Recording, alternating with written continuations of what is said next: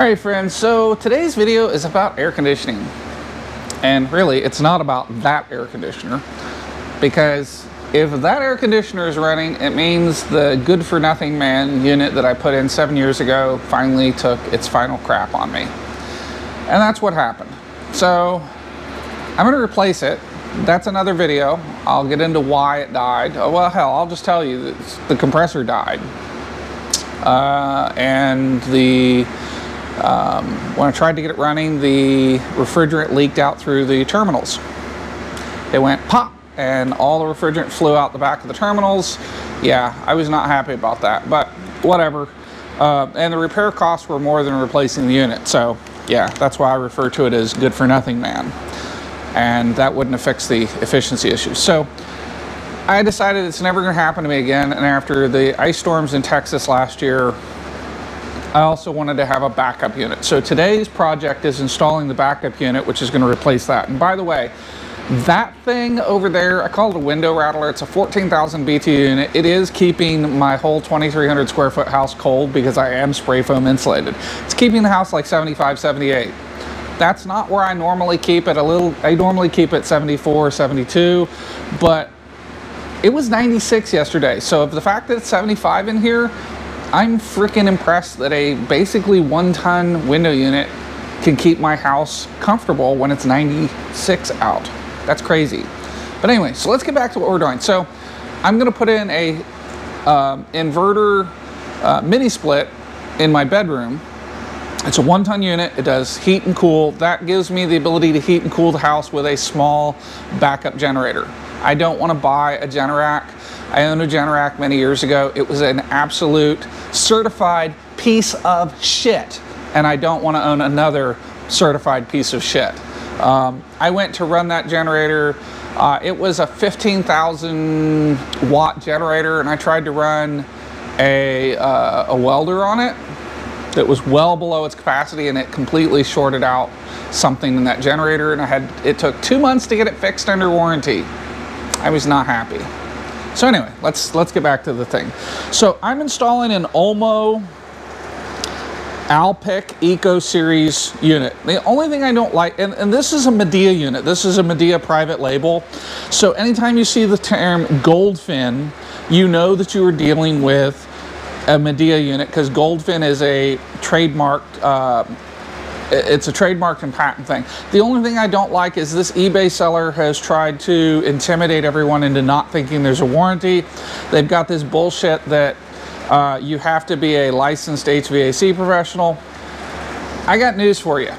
In Texas, homeowners are allowed to do their own refrigeration work. It's completely legal in Texas. So under the law, I can install my own AC unit. Now, I do have my EPA 608 and 609, so I am certified to handle the refrigerant. But in Texas, the law flat out says I can do my own refrigeration work. So to the eBay seller, kiss my ass. You do owe me a warranty because I am allowed under the law to install this equipment. And I know what I'm doing, and I've done about a dozen of these. So anyway, let's look at the unit itself. Yes, there are other projects in staging here. So this is the unit. It's not very big. What I'm going to focus on this morning is installing the indoor unit. I'm waiting on the outdoor, I'm waiting on the drill bit to arrive from Amazon. I'll put links in there to tools. So I am using some Nylog Blue. Nylog Blue is made from POE oil. That's what the manufacturer says. It's completely okay. It's just a flare sealant. I've used refrigerant oil in the past. My mini splits work just fine. I have one that is pushing 15 years and it's still keeping my garage ice cold, and it's been moved. So, but yeah, this isn't a Fujitsu, it's a Medea. I'll be happy to get 10 years out of it. And again, it's just a backup unit for me. It's worth $1,000 to me not to ever have to run a window rattler in my house. And I can run this on a generator. That thing over there uses more electricity than my 3-ton good for nothing man system. Anyway, so let's get started. All right, so I'm not gonna lie, my bedroom is a little bit messy, but it is what it is. I own it, and that's what matters. So the unit's gonna go up in this corner, And before anybody makes snide remarks, those are temporary bedside tables. I plan to build something. I've just been delayed by circumstances for a little while, and it just is what it is. So I think that's where this is gonna go. I'll be right back. Okay, so I brought the unit in and set it on my bed. This cover needs to be washed anyway, so it's not a big deal. So the way these disengage is you pull down like this, and then you lift up. So they snap in, that's the top, and there's quite a bit of flexibility here, so I'm gonna pop these. Don't over pull this. This is all plastic, it's fragile, but this thing has a fair amount of give in how it mounts. So that's pretty good. But for now, what we're gonna do is we're gonna start with it centered. So, and it goes in the reverse. And I need to take some critical measurements on the sides to see where exactly it's going to go, because really I want this out the back and that's going to go in this corner. So I need to know how far this hole is going to be and how far the wall is. So let me get a tape measure and I'll get that information. Okay, so I'm going to use a tape measure. I thought I brought a pencil in here. Yeah, I did. A pencil and a tape measure. So let me see if I can get this close enough where you guys can see what I'm actually doing. Yeah, you know what? I'm just going to put this up on the bed, and then I think you guys can see. So we need to know a few things. So let's start with, we're going to blueprint the unit. It is, we're going to call this 32 inches wide.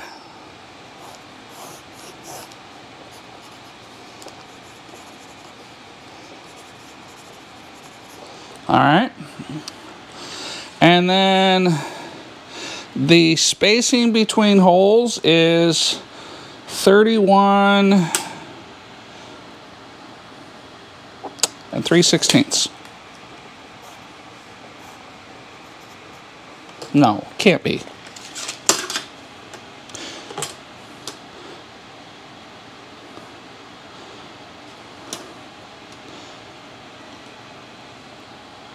$13 1/4.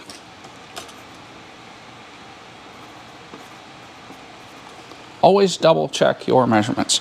And then spacing from the end is 5 1/2 and 10.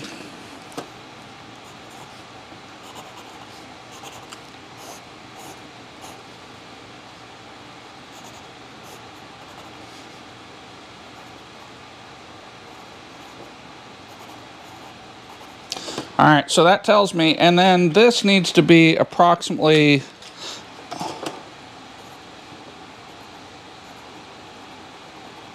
an inch up. All right, so that gets us what we need to know. We might as well go ahead and note this number, although it's really not important. That's 8 1/2.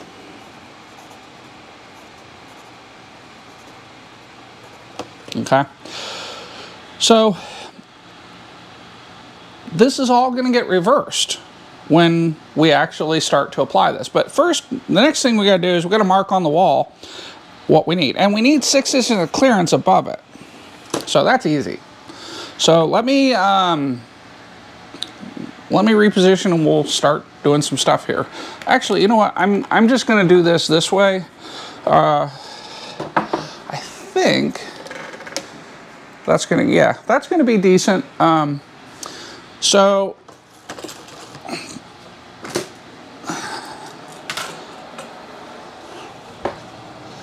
we need 6 inches of clearance, so that puts us down below there somewhere for the top of this thing. I'm making a really tiny mark because I just don't want a whole lot of marks. Let me go get a stud finder.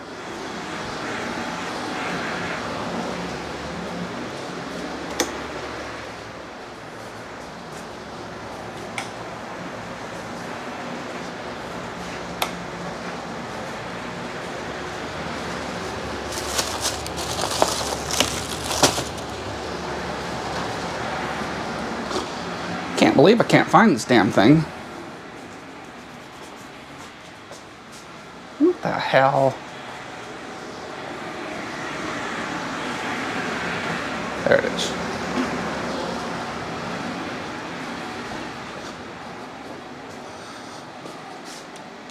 All right, so I'm going to use my Bosch GMS 120. Now, I know there's a lot of people that don't like this.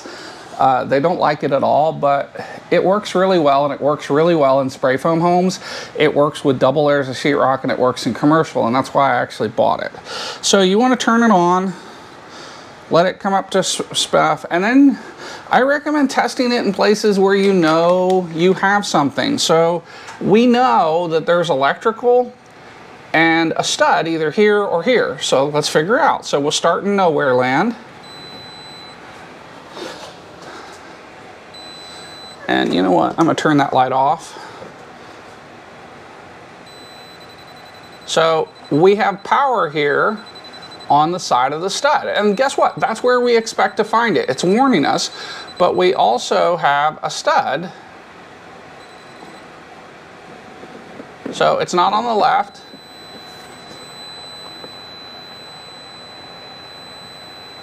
And normally if you go past these, it'll tell you. So it thinks the stud is right here. I think it's off a little bit, but yeah, it still agrees with me the stud's there. And I happen to know the stud is right there. And that's fine. So what we're gonna do is we're gonna get up here and we're gonna mark out where the studs are on our 6-inch line. So I've got to stand on the I get fired step.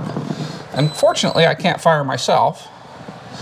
And then I'm going to come into the wall corner. I know there's a stud in the corner, but I also know there's a stud out here because this used to be, actually this has always been, no, this used to be a closet right here. So there's no telling what's in here. So I normally like to go past these and come back. And then I'm going to put a stud mark there.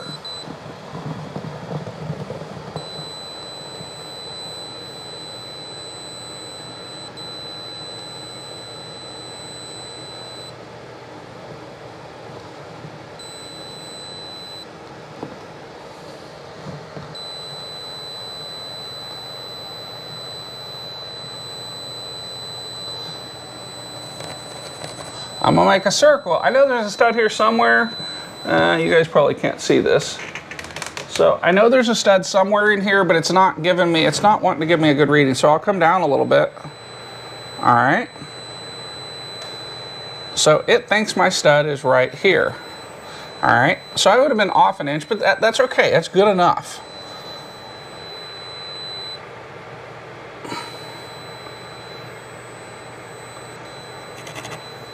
All right, and then we need to know where, there should be one over here about 6 inches. All right, we know we got one here. And I agree, this can be a little bit sketchy to use, but nothing works on spray foam walls because they don't have the density changes these things like.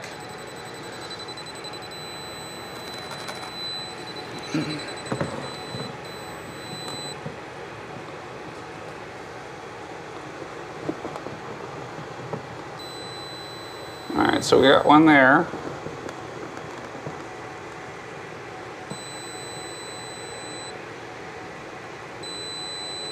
And it thinks there's another one here. It's very possible, because there used to be a closet right where I'm standing.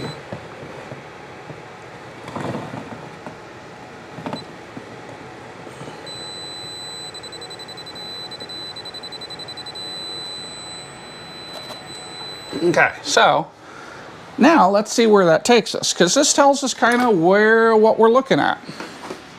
So I'm going to unclip this bracket, because mounting the bracket is really the first thing you need to do as an installer. And some of you may think, oh, I'll start outside. No, don't start outside, because unless you're going to make your own line set, which I have the tooling to do, but I don't really want to do that if I don't have to, and I want a short line set on this unit, because I'm going to mount it on the outside wall. So that puts us basically in this neighborhood. And what we got to ask ourselves, if we come over 5.5 inches, are we okay? And maybe is the answer.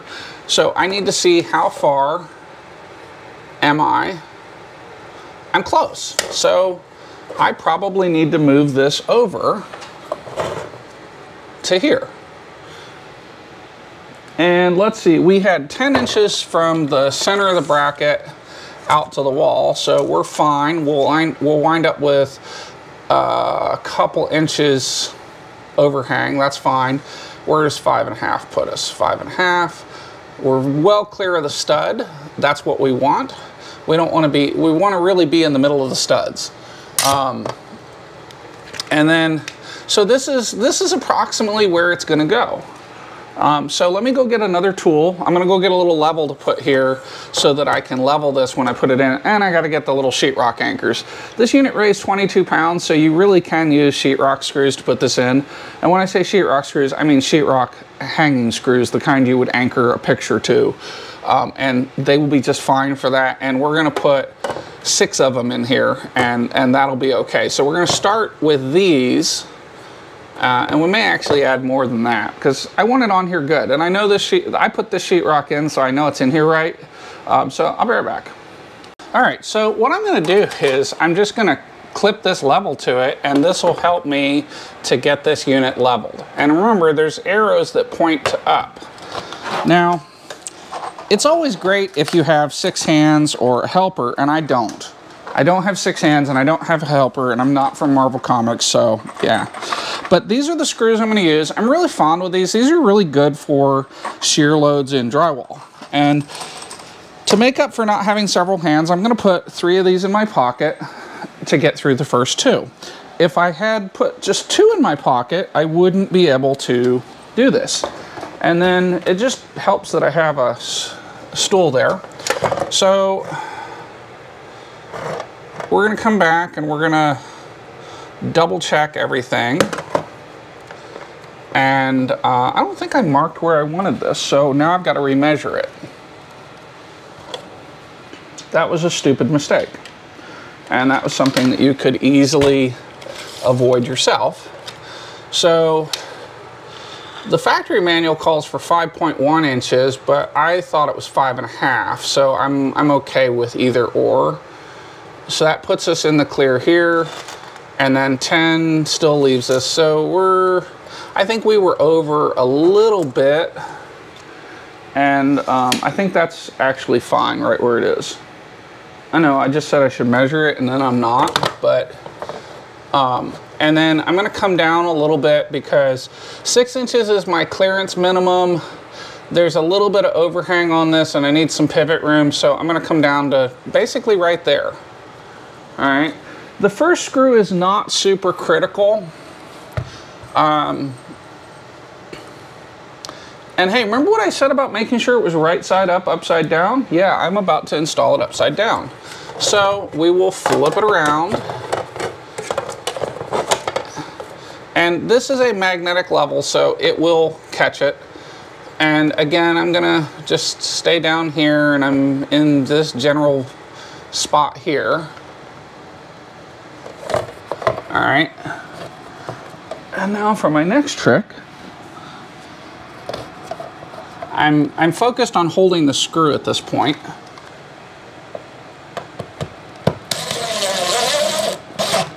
All right, so that gets us in. Now what we need to do is come back and level. So if you were mounting to the studs, which I'm not, you could, you have some wiggle room here. And again, I'm not concerned about it because the unit weighs 22 pounds, all right? It will be fine. You can support 50 pounds on sheetrock vertically like this.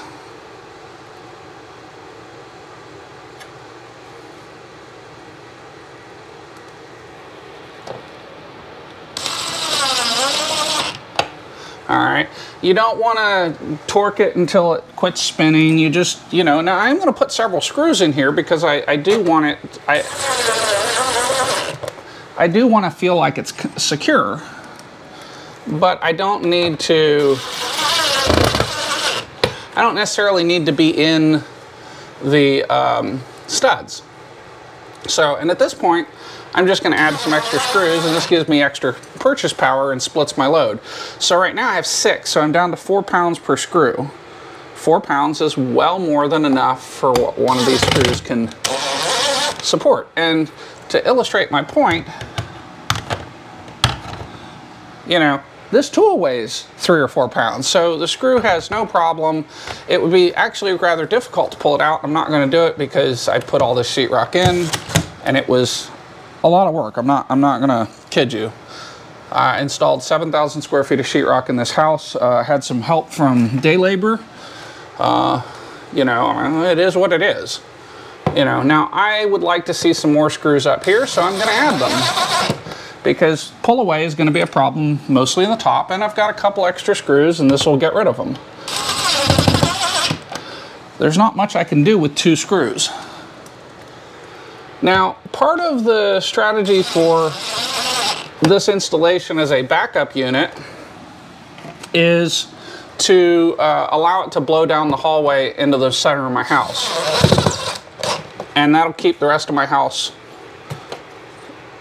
you know, acceptably cold. So this is perfectly level, and it is really important on an interior unit. It's really important that this be level, because there's a very slight slope inside and it needs to drain, and it's not going to drain if it ain't level. It will leak and you'll have problems, and so this is perfectly level, and it's secure. I mean, that's 10-15 pounds of force, 10-15 pounds of force. I'm actually starting to bend the bracket. It ain't going nowhere. So we'll do a test set at this moment, because really we can't do much until we have the next part of this is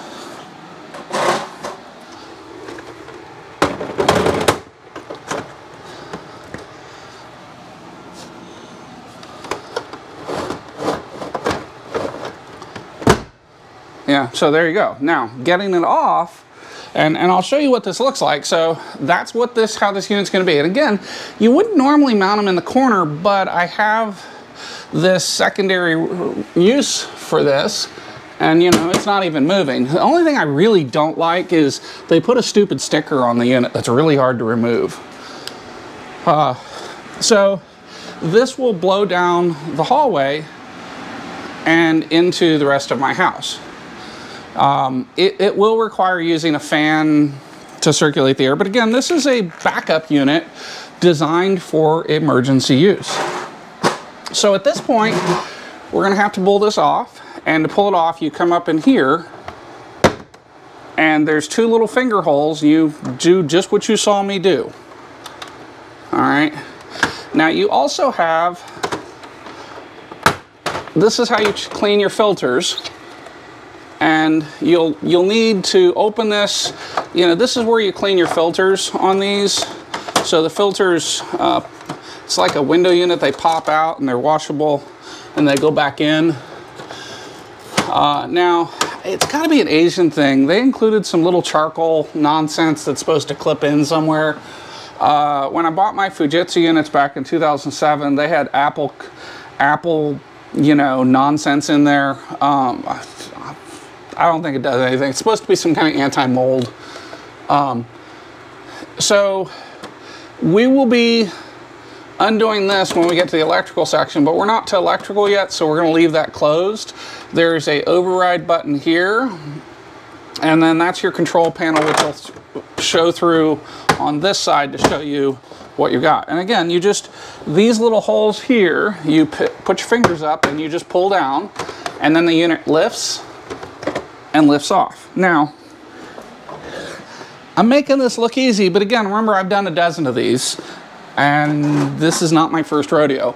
So the next thing we're gonna need to do is locate the hole, and we'll need to drill that. Now, I don't have the bit here yet, so we'll see when Amazon gets it to me. In the meanwhile, I gotta go to Home Depot and get some stuff anyway. So I'm gonna go to Home Depot and I need some masonry screws for the outside portion of this, and I need a little bit of electrical stuff. So I will be back. So inevitably there's going to be some HVAC contractors who dispute that I'm allowed to do this work legally in Texas. So I just want to come to you to the Texas Department of Licensing and Regulation webpage. So you can see right here. And it is purchasing guidelines for suppliers. Basically this is who they can sell to. And there's some stuff for licensed contractors. They got to have a license. But when it comes to exemptions, the following individuals are permitted by law to perform air conditioning and refrigeration work without holding a license. Homeowners are exempt from purchasing requirements of the state, but not from the EPA. So that means as long as you have your 608 or 609, you're legal to buy and install your own air conditioning system in Texas. Now that doesn't mean that Carrier is going to sell to you, but it does mean that, you know, this nonsense with you have to be a certified HVAC contractor to install it to have a warranty, that really doesn't hold water in Texas. You are allowed by law to install your own systems. You need to know what you're doing. And before anybody starts throwing rocks that does HVAC work, I want to remind you that I often say as a code certified inspector that HVAC stands for has violations and concerns, because I'm going to be honest, I see very, very few systems that are installed correctly without code violations. Almost all of them have something wrong with them. Almost all of them have air leaks, and it just is what it is, so no rocks shall be thrown. All right, it's a little later in the day and I'm ready to start installing the mini split again. I was waiting on a couple of special drill bits from Amazon, and I'll show those to you in just a second. So in order to drill a pilot hole, the wall is about 10 inches thick. I needed a 12-inch, quarter-inch wide drill bit. This is a pilot hole, so I can find the hole on both sides. And then to drill through the masonry, I needed a coring saw or a hole saw, and you know, Home Depot, this drill bit is like $20 or $30, and on Amazon it was $9. Okay, if it only works once, I don't care. I usually can't find them after a couple months. And then same thing on this. I mean, this at Home Depot is $100, and on Amazon it was like 20 bucks. So whatever. Now I am using my Harbor Freight SDS drill. If you don't know what an SDS drill is, it is almost a jackhammer, but a drill on steroids. And they kick ass. You can put all sorts of different bits in them. They have a heavy duty shank that holds the bit so it doesn't spin. They're really easy to work with. Let me grab it and I will show you how it works. So here's my SDS drill. As you can see, it's a big ass drill. And basically the way these work is you pull down on this and then it slips in. So I can't, maybe you guys can see it. So then it locks in, and once it's locked in, it's locked in. So what I'm gonna do is I've marked the hole. It's 5.6 inches. This is a B style. There's an A and a B style bracket, and this is B. It's 5.6 over and 1.8 up. And it calls for it to be a quarter-inch lower on the outside than it is on the inside. So, you know, that is that, okay? Not this, not that, not that. That is level and a hair higher. And it's a good idea to know what you're drilling through, what's on the other side. And again, earlier in this video, I checked for wires. So this will either be really exciting or probably not. Oh, and this drill is loud. So as I said, it just needs to be a little higher. Oh, it's in jackhammer mode. So let's put it in. There we go.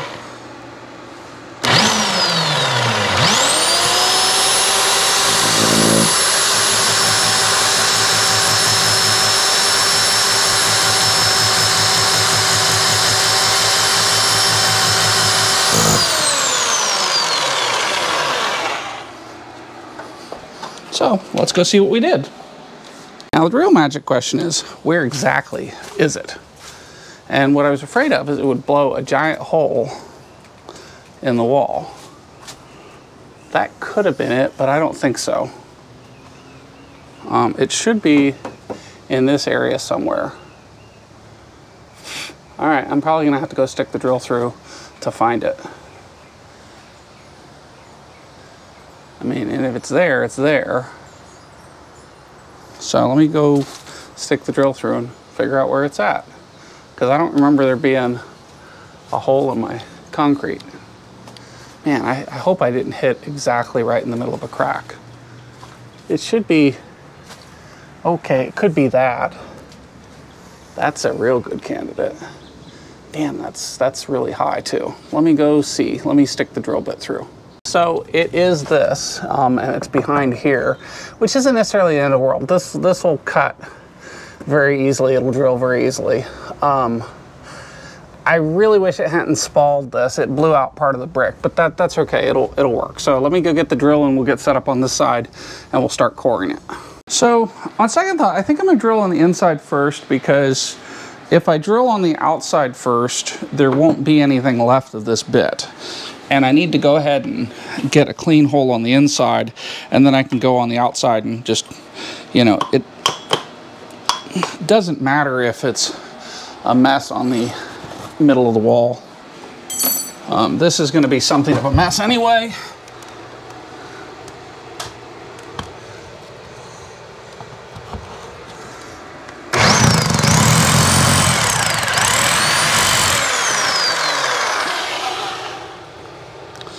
Let me get a trash can.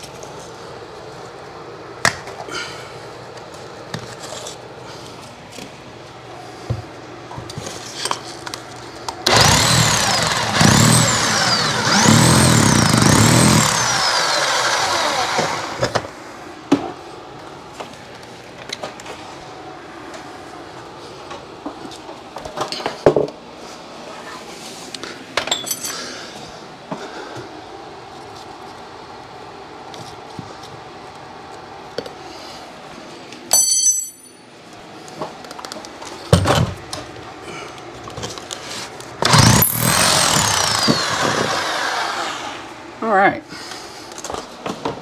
so we're through on the outside. On the inside, now we gotta go to the outside and finish. Okay, so we're gonna get set up here, plug the drill in, and then we're gonna start doing it to it.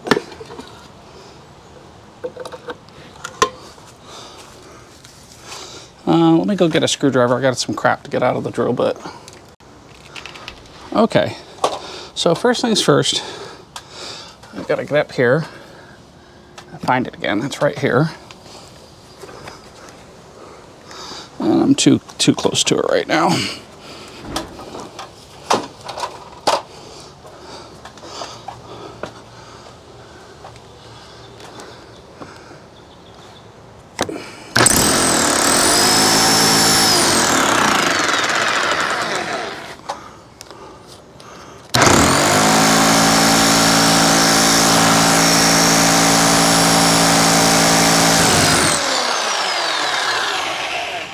Not a big surprise. All right. I'm gonna go get a Sawzall and notch this. I'll be right back.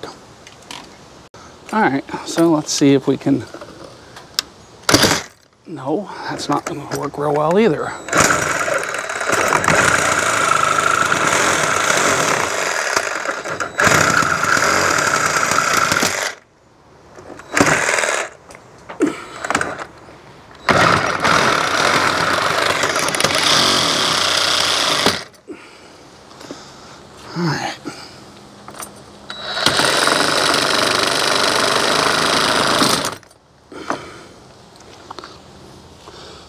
So hardy board's actually pretty easy to deal with. It may not be the prettiest, but that will get it clear.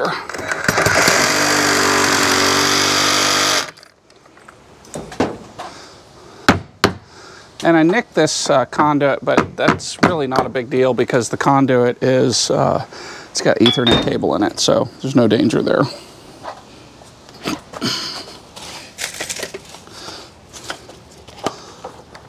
All right. Now let's see if we can get this to drill.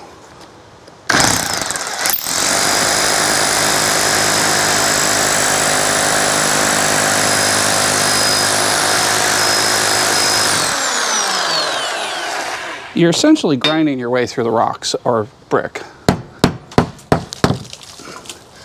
Or in this case, just punched a hole in it.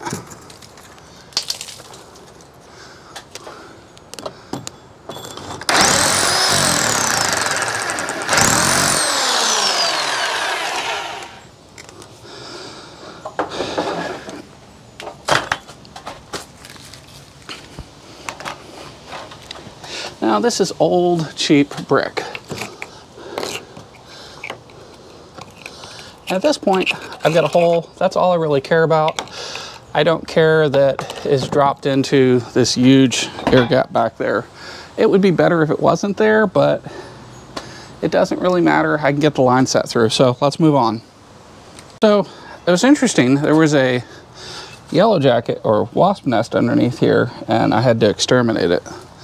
If I hadn't been working in this area, I would have just let it be, but I'm not in the mood to be stung.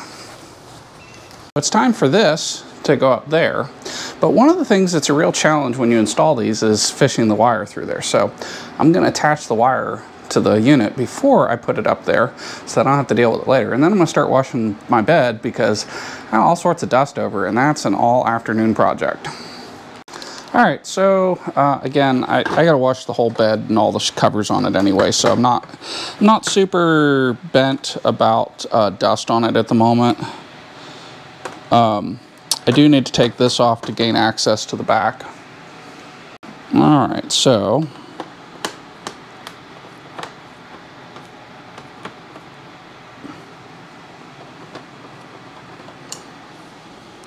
take that off. That off, and then there is a box behind here that has to be opened, and I'm going to organize these so that I can keep track of the screw, which screw went to what.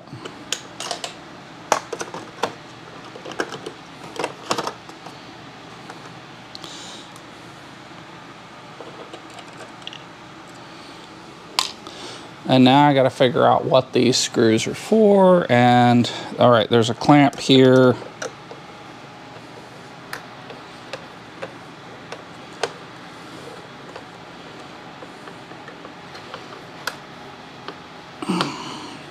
These are normally something of a pain in the ass to do.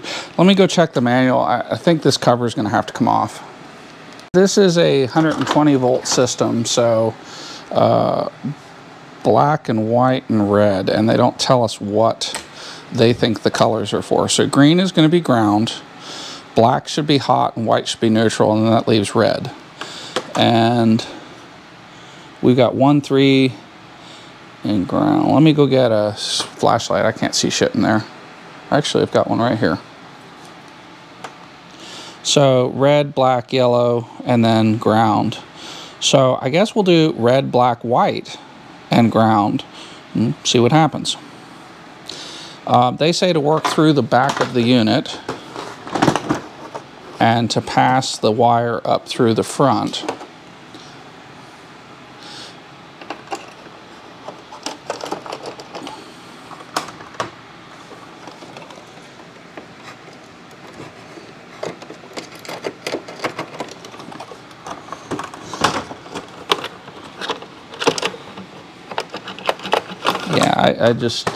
I think the front has to come off this, and in case you can't tell, this is not my first rodeo.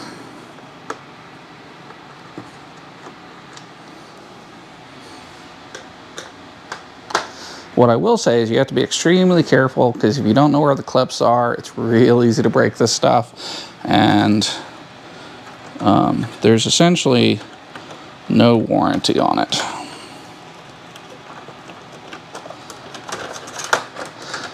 And I don't know that having an HVAC license would make you any better at the piece that I'm engaging in right now. Okay, so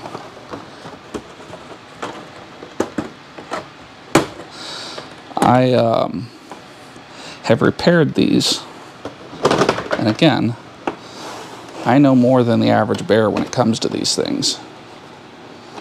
This is the part that I don't like to take apart.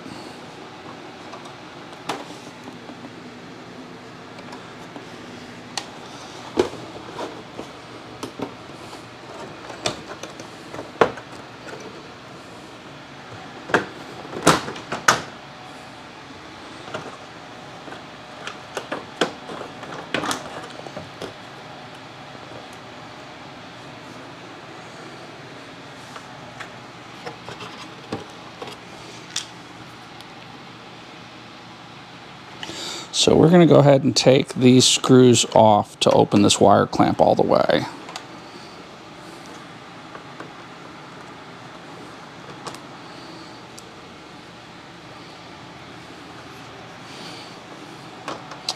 And I'm going to see if I can slip this through from the side.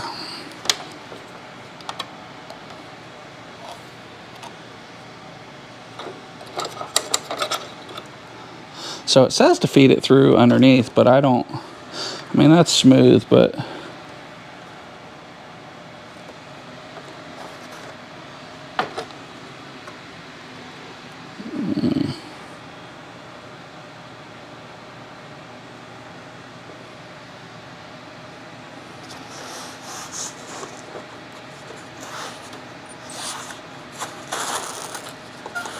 yeah, this looks exactly like an aircon unit that I had to repair one time.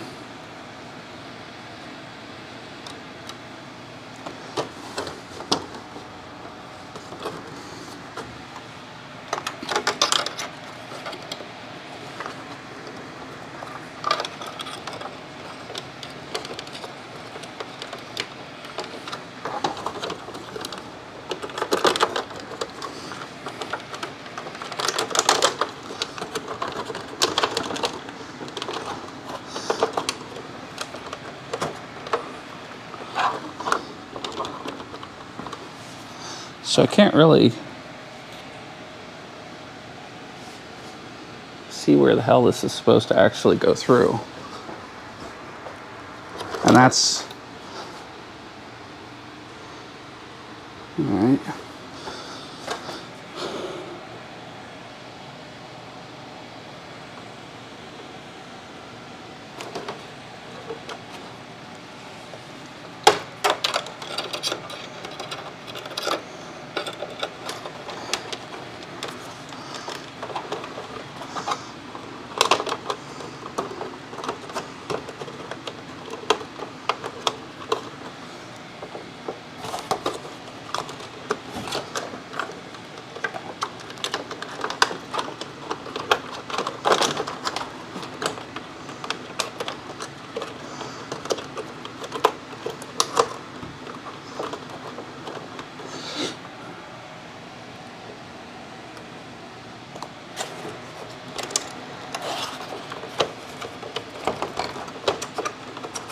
Not 100% sure what I'm hung up on,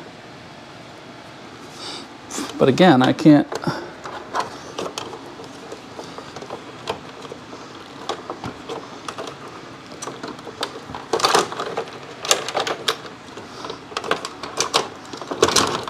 All right, there it is. So I got it through. So now we're just gonna work with it.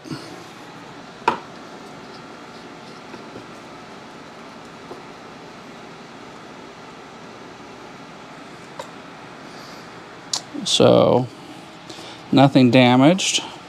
So we'll start with the black wire, and let's see what it's going to take to get these in here.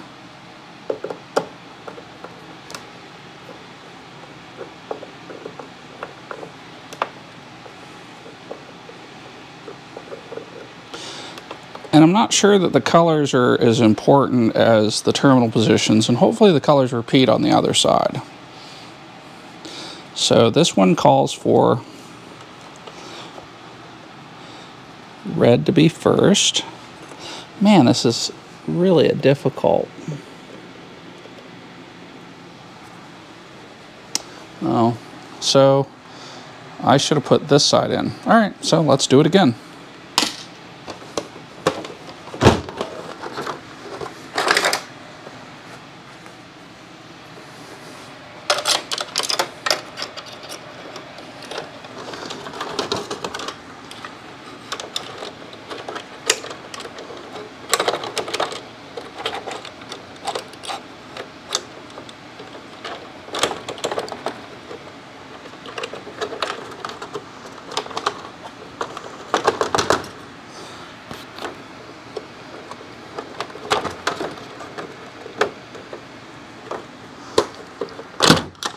There we go. Okay, so seeing as we don't need to remove this front cover, we're going to go ahead and put these screws back in. That will simplify the adventure. So I guess Midea uses gold anodizing, which they refer to as gold fin, which is fine, whatever. Okay, and I'm going to pause. I'm going to go get something. I normally would tell you that my house is plenty bright, but I just can't see enough.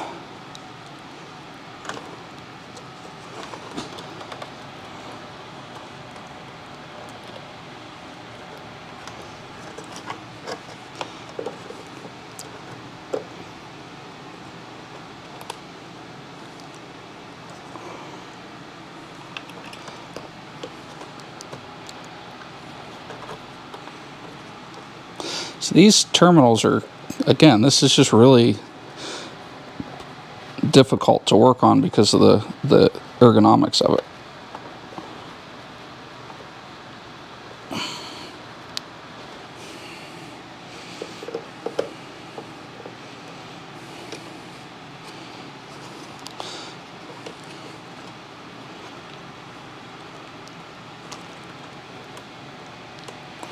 I mean, if you're going to design something this crappy, you might as well go ahead and just make it a plug.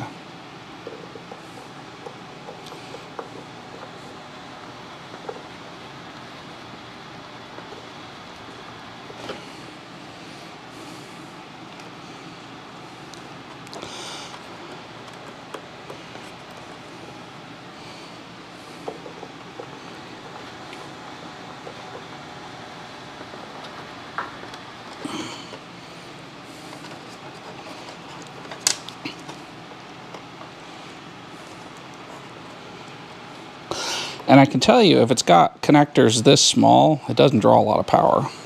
They call for a 20 amp circuit on it, but I can pretty much tell you, look at these connectors, well, maybe the outside unit uses more power, I mean, but the inside unit, it doesn't use squat.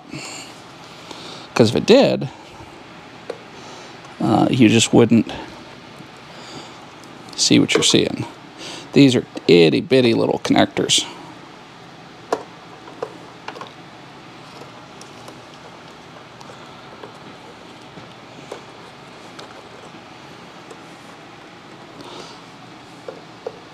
And you got to fiddle with them to make sure they're engaged with the terminals, and then you should pull on them and make sure that they're secure.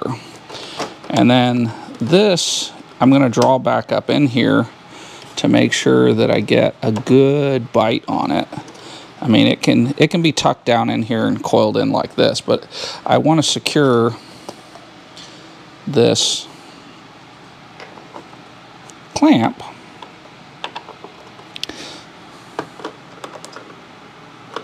It's set up for 2 wires, a power and a control. But they only supplied 1 wire with it, and it's their install kit. So Midea also does Cooper and Hunter.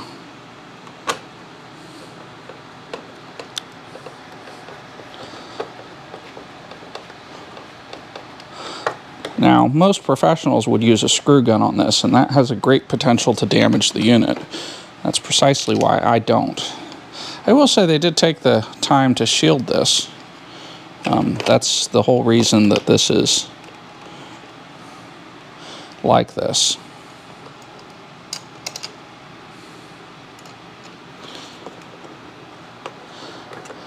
The real travesty for me is we just don't make this stuff in the United States anymore. It's not that we can't. It's that, you know, our Wall Street is obsessed with easy money, and CEOs want to make a king's ransom and screw all the people. And that's just a crooked, immoral, and unethical way to do business. But that's the United States, and that's what we prioritize these days. So we need to make sure these are all clipped in. I'm going to go ahead and this will fix itself. That's on a stepper motor, so I'm not worried about that. So I'm going to put the air filters in.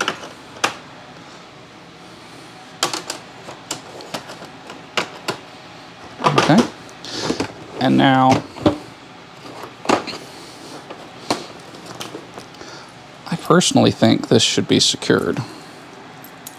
I don't like having a cable going through metal without it being secured. If that was anything else, I wouldn't really worry about it.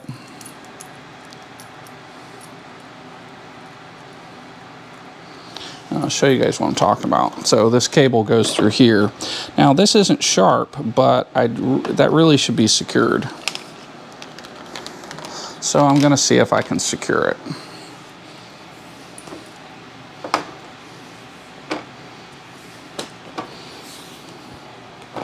And actually, I know I can secure it because the solution to this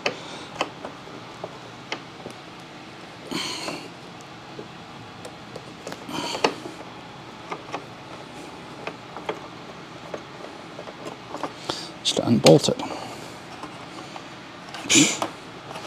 Well, you know what? It's not going to matter. It's not going to let me unbolt it. And the reason I can't unbolt it is this plastic is in my way, and the only way to get that out is to break it. And I don't see a reason to do that, so I'm not going to.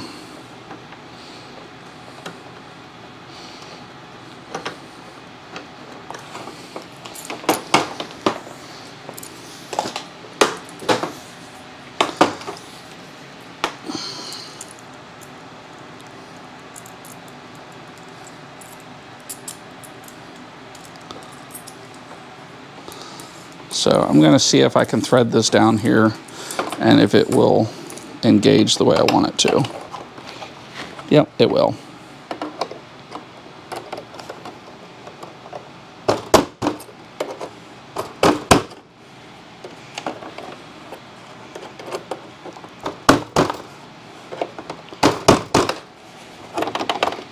Okay, so now all I got to do is tighten it, and that's going to be its own special pain in the ass. But this has to be twisted out anyway.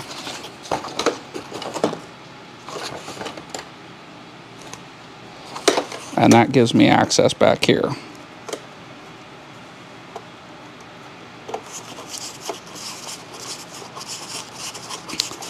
I'm willing to bet you that 9 out of 10 of these that are installed by licensed contractors do not have this done, because this is one of the most common things that I write up as an inspector when I'm inspecting AC units. One of the single most common things that they don't do is protect the wires where they go through metal. And it may not seem like a big deal, but it can lead to shorts and house fires. And there have been some pretty big settlements over it, and you know, whether it starts a fire or not isn't really my issue as an inspector. My job is to call out safety issues and workmanship issues where the workmanship just isn't very good. And I normally refer to HVAC as has violations and concerns because the vast majority of it does. And that's good enough. So what we're going to do next is we're going to prep this. So we got to take all the mess out of it, and then we're going to feed this through here so that when we put this up on the wall, all this goes in and we're done.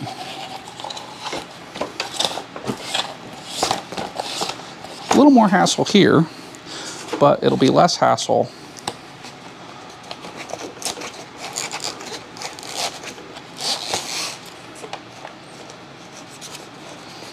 I don't know. I guess that's supposed to somehow go there. Anyway, I don't know. We're going to put it on the wall and move on.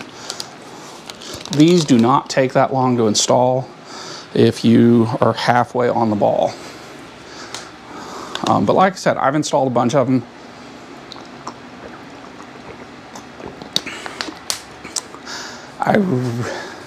I quite thoroughly resent being told that I have to be licensed to install this when that's not the requirement here. And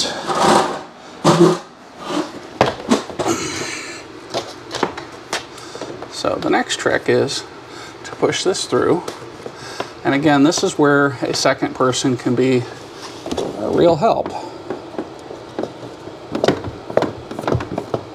But you can do it yourself as you see me doing it.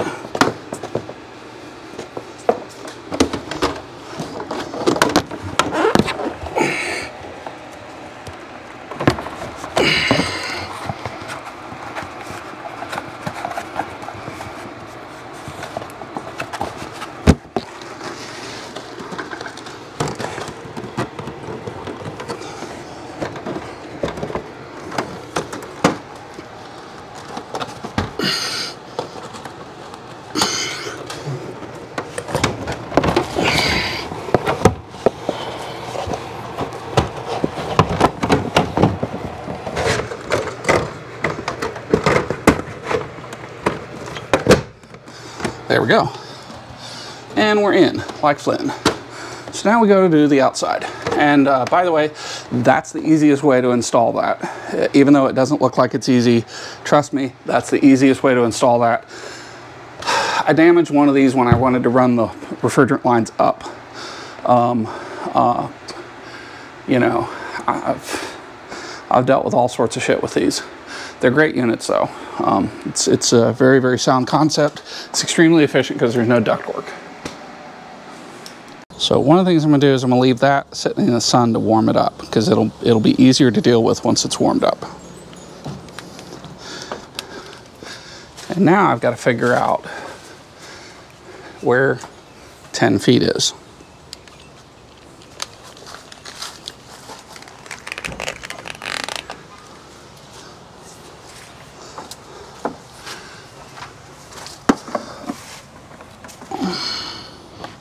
Yep, so this is where I wanted to mount it, so it'll be just fine. I'm gonna come out and I'm gonna come across here and bring it down in this area somewhere. That gets it away from my bedroom and makes it quiet. So next thing's next. I need to go get the wall mount for it and get started on installing that. All right, so we're gonna install this out here. And it mounts like this, so anywhere in this neighborhood should be just fine.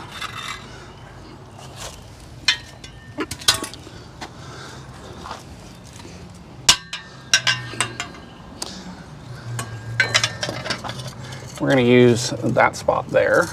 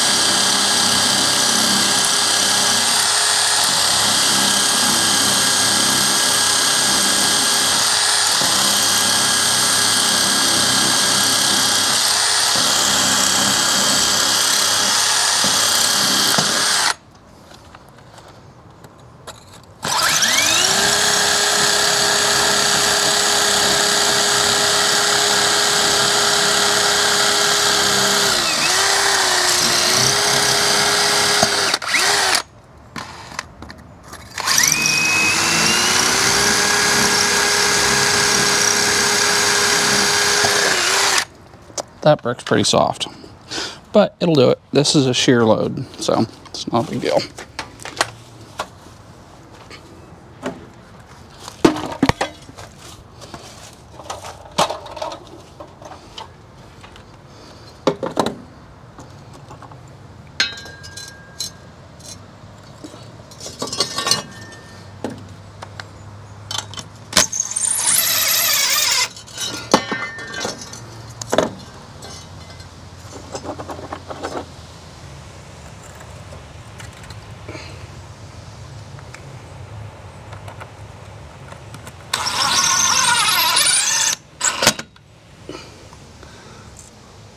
So I'm gonna go get some washers for these. I'll be right back. Okay, so the washers will make this.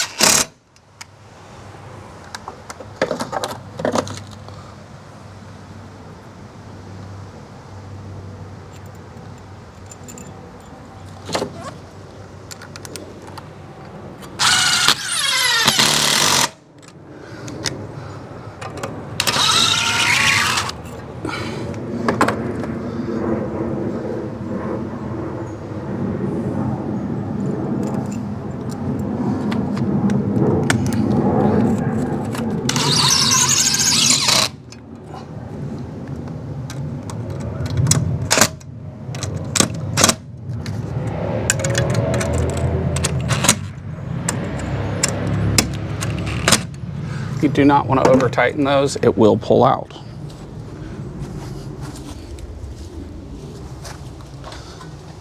And then these just slide into here. These get adjusted later.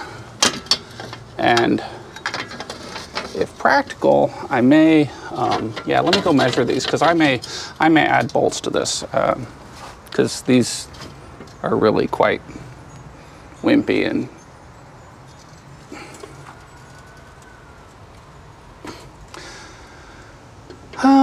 it might be okay.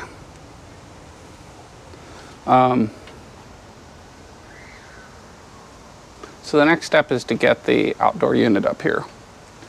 And this really would go smoother with two people because it's big. And really want to mount it out here so that it has airflow behind it.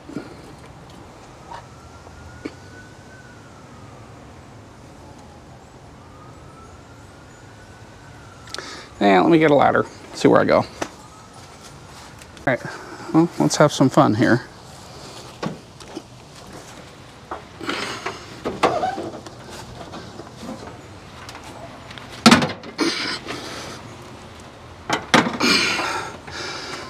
The unit's not that heavy, as evidenced by the fact that I got it up here by myself.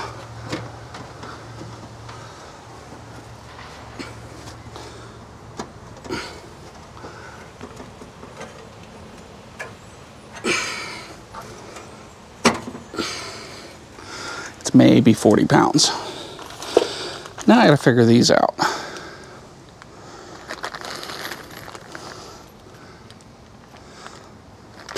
All right. Let me go get some thread lock. I don't trust these.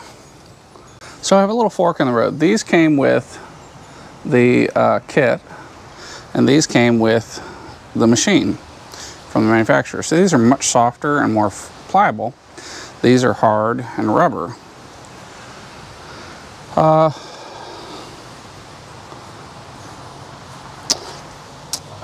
think I'm going to start with the ones that came with the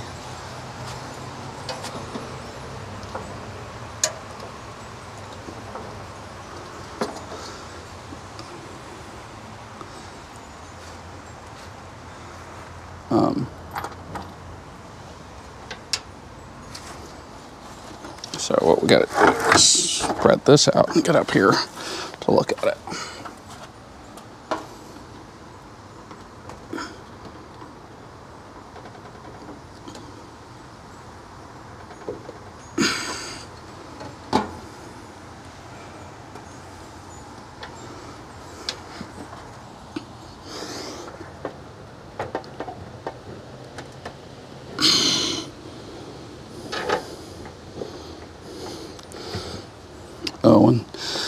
These washers are such high quality. They even got one that didn't punch out. I'll figure that out later.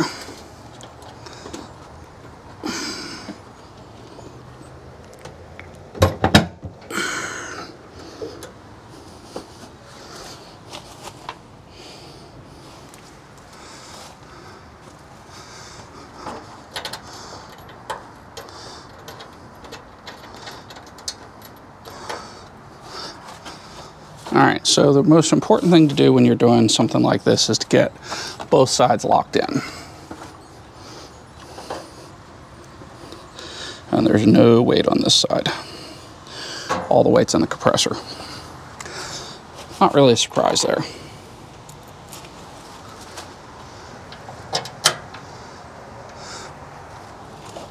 But this makes it mechanically sound. It's very unlikely to jump off once you've got these threaded on.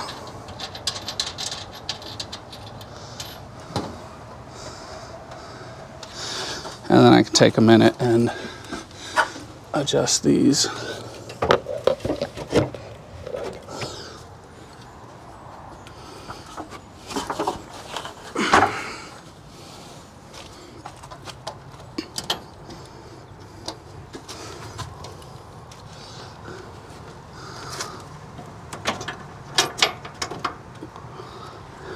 Now, as much as I would like to have it further out, the spacing on this says no, that's not going to happen.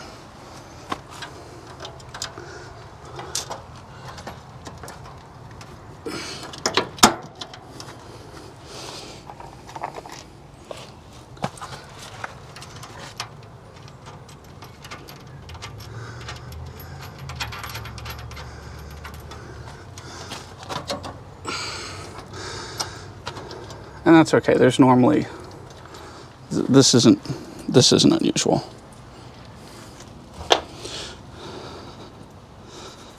Let me go find a washer to replace this.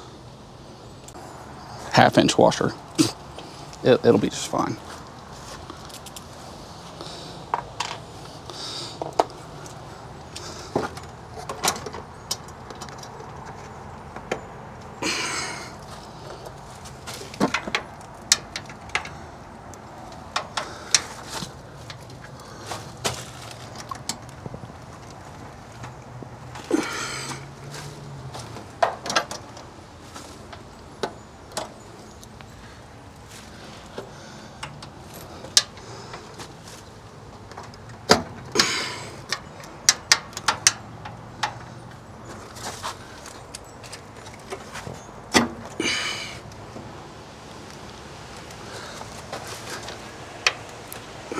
So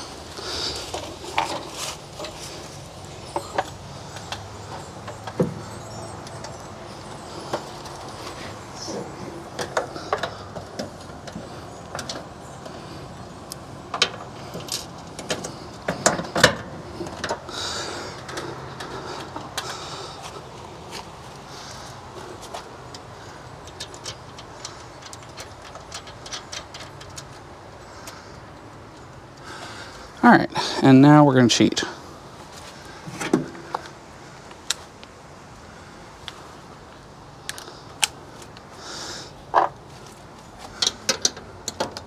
Well, first we're going to make sure all this looks good. Yeah, it does. Again, there's not much to these.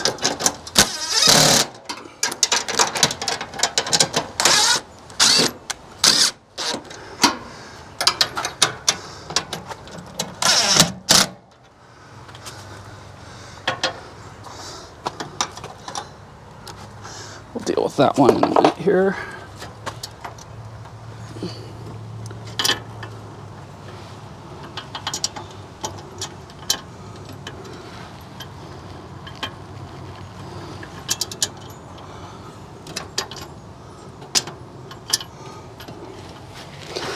So this foot jumped out from underneath. In the front, it's a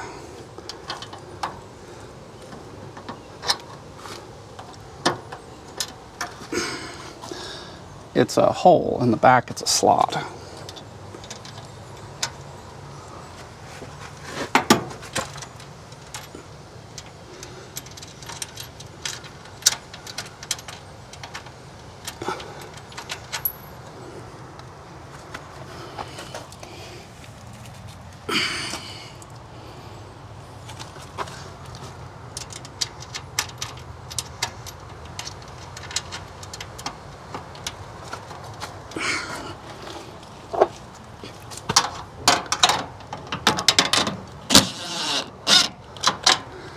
And these don't have to be super tight. They just have to kind of lock it down. If you tighten them too much, it will eliminate the vibration dampening that these are capable of.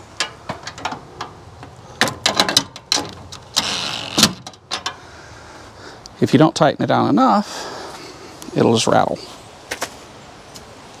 So at this point, it's on there. You know, I really don't see anything else that needs to be done here. Sometimes, you know, you can secure these, but in this particular case, this feels really secure. I don't feel it's going anywhere. So the power's going to come in here, and the refrigeration is going to come in here, and I'm going to run it over here. It is a 16-foot line set and an 18-foot wire set. And unfortunately, the wires, or the lines, if they had made them both the same length, I wouldn't have any issues, but they made the vapor line just a little bit too short, and so it doesn't stick out of the wall, and I'm going to have to pull the whole unit out in order to deal with it, and I'm not happy about that. It's probably the most difficult situation I've ever faced with one of these mini splits, because I'm going to have to stick the line set through from this side, tighten it, stick it back through, bend it without kinking it, and then come along here, come over here, make my bends, make my connections. The good news is I can shorten this line set if I need to. There's probably going to be a little loop here. I have the flaring tool, so it's not a big deal. I don't know if I'm going to do it tonight. I really would like to have help for that. You know, we'll see. I mean, I'd really like to have this 1-ton unit working. Oh, that's not tight. So let me tighten that one. There's just a lot of magic this could do for my house.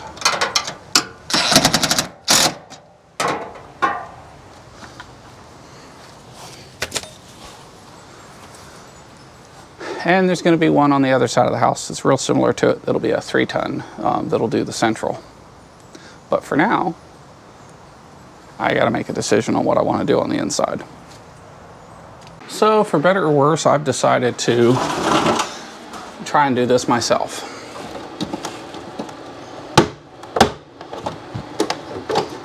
I'm quite rather annoyed because this is the worst possible configuration that I could deal with by myself. But I can get to it back here.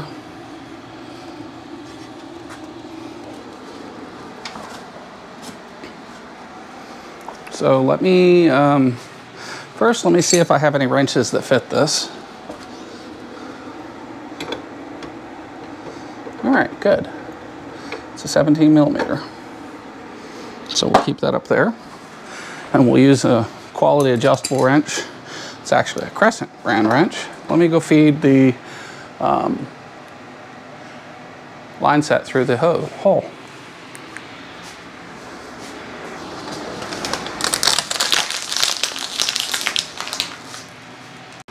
So, if this lousy thing had been just a little bit longer, ah shit, it slid out on me. All right, I gotta go fix it. All right, so we'll take the drain line, send it away, and we'll put the insulation out of the way.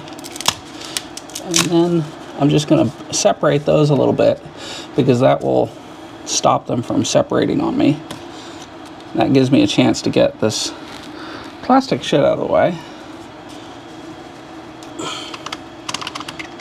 And then I can look at the flare. So what I need to do now is unlock that one.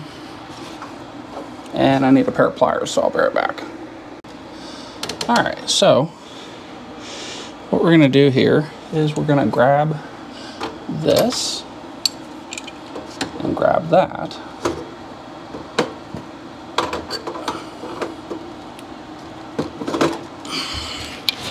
And it should be just that easy to unlock it. Nope.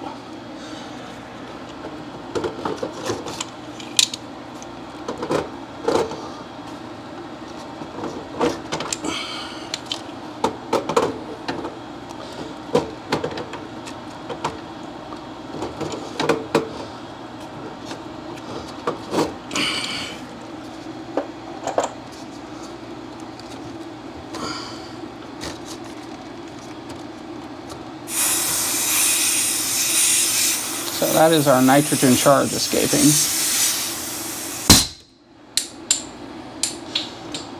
I had quite a bit of charge. Well, how about that?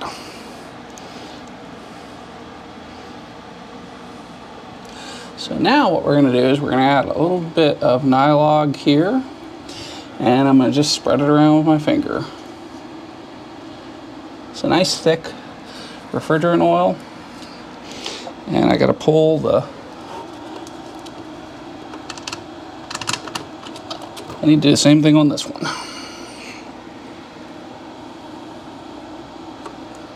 And there's not an issue with getting too much of it in here because this is literally refrigerant oil. Now, the bigger problem for me is getting these lined up. And this is something I would normally just have lots of room to do outside.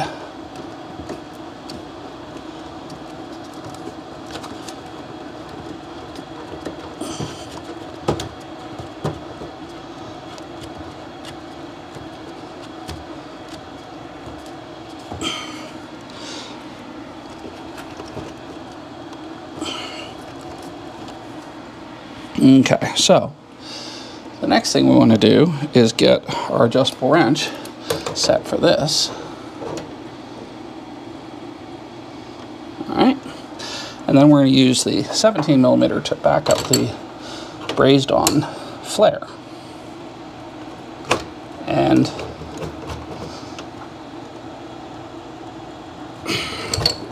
that feels right. I'm going to be extremely unhappy if I have a leak here, because it'll be a pain in the ass, but you don't want to over tighten it. It needs to have a firm amount of pressure, and that's it. Now the other one will have to be dealt with on the outside. And the reason for that is that they didn't make this and this the same length. I might be able to scoot it out and just deal with it. Let me try and do that. I'm gonna fix it on the outside first. All right.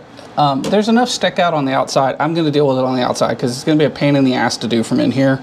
So I'm going to put this back together on the wall. And I will deal with it out there.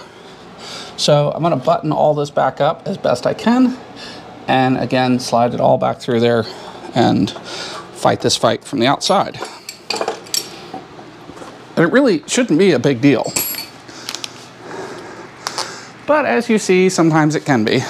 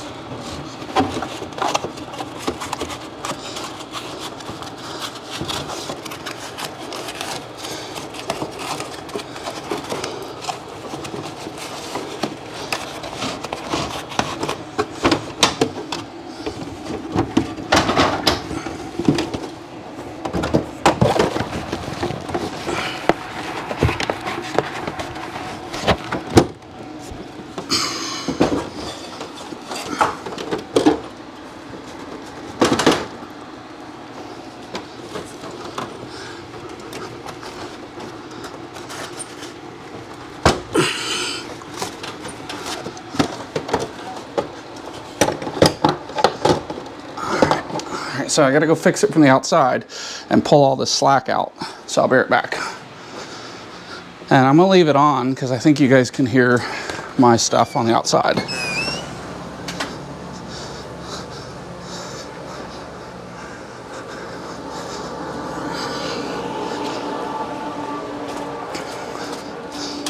All right. Okay, good. So I've got the drain tube.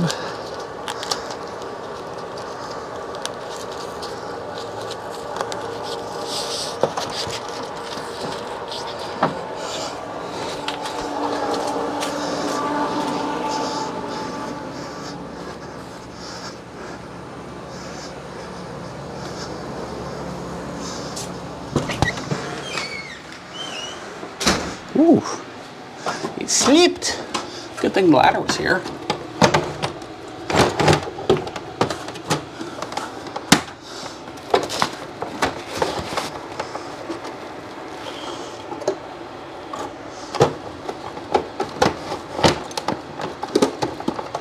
All right, so I'm gonna get this ladder out and then I can get up here and look and see what's going on.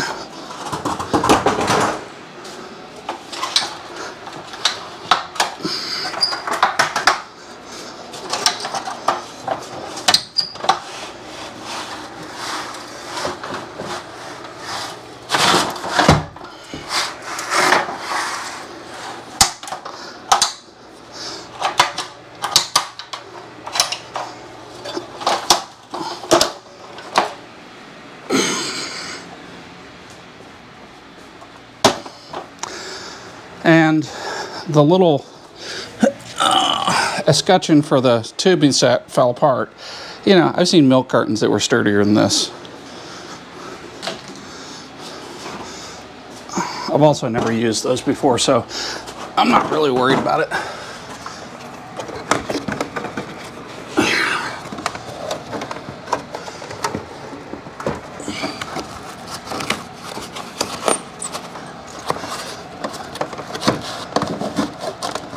So the issue is I'm going to have to connect the other line set on the outside, and then I'll come back in here and mess with this. It's this insulation wrap that's hung up. So let's go outside and do that. All right, so what we got to do is deal with this. This won't be a big deal. This will be relatively straightforward. Put that in my pocket. I got to get this off.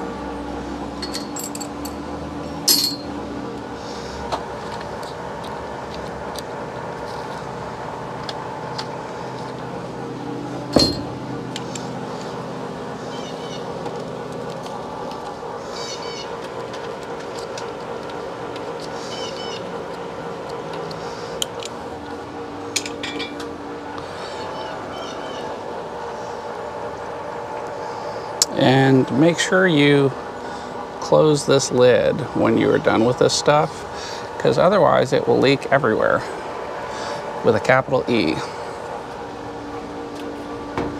I set it down for a second and it did exactly that. So normally what I like to do on these is line them up and then hand tighten them. And I couldn't really do that on the inside.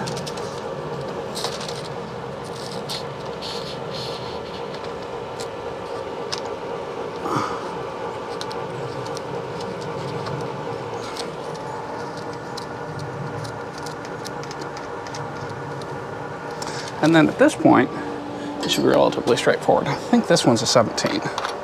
Yeah, it is.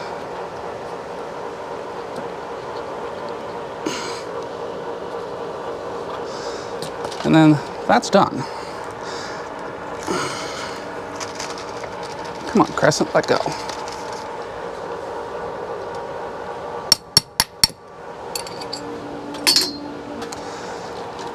So now the problem is these two don't want to line up. So we've got to split the pair of hoses.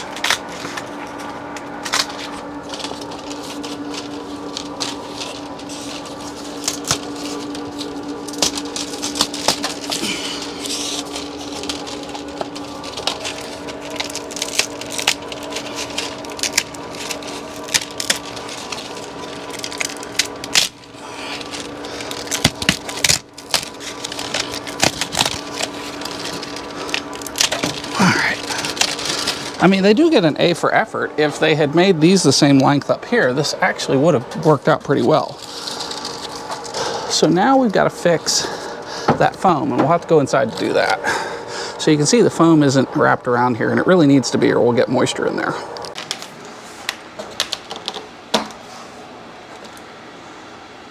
All right, so that ain't gonna stay. So we'll just have to put you guys down here. You can still see what I'm doing.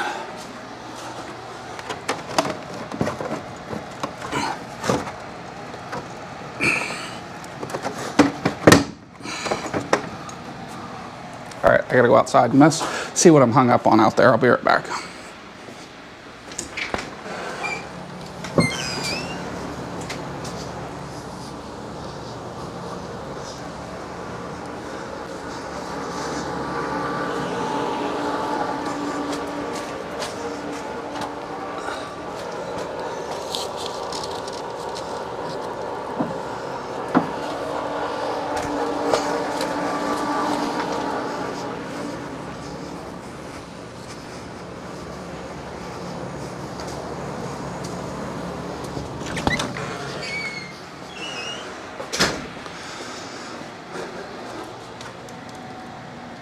Okay.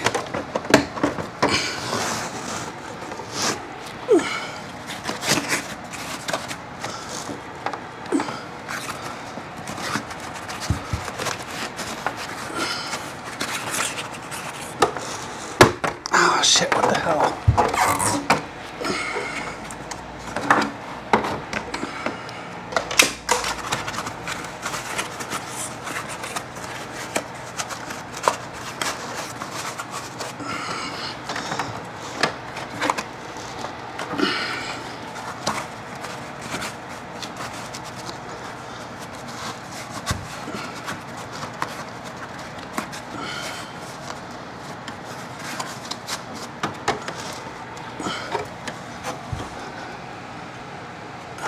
All right, no big deal.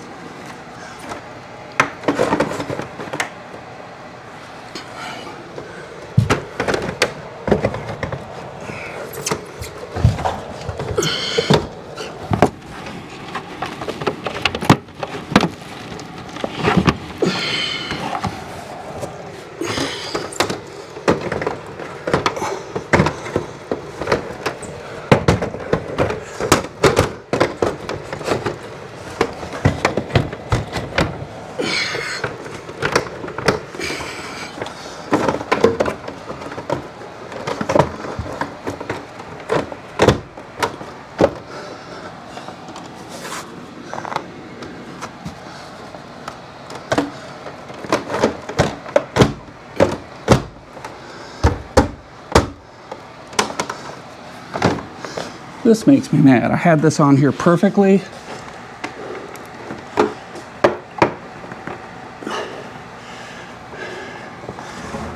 Just absolutely perfect.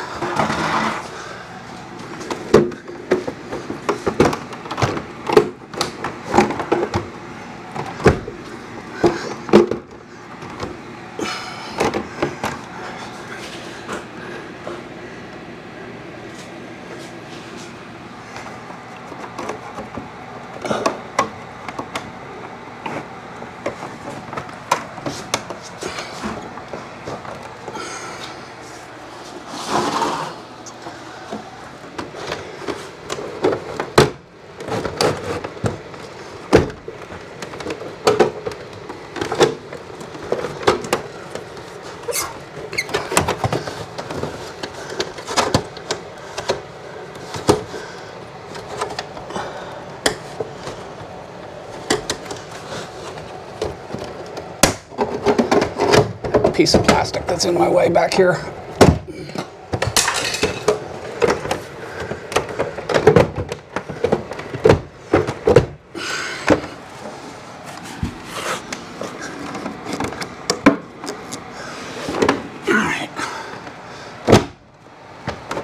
There we go. I gotta still straighten it out on the outside. So this little piece of plastic popped loose. It's removed so you can run it straight out the back. And the easiest thing to do in this situation was just break it off. If I had help, I could have probably saved it, but.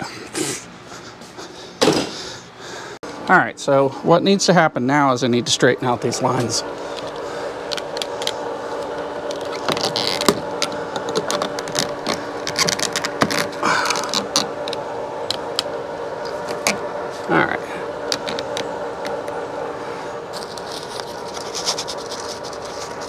That's part of the issue. And then that's part of the issue there too. So, and to do this bend, I need to go get some tools. I'll be back. So to do this correctly, I really should bring my bending tools out.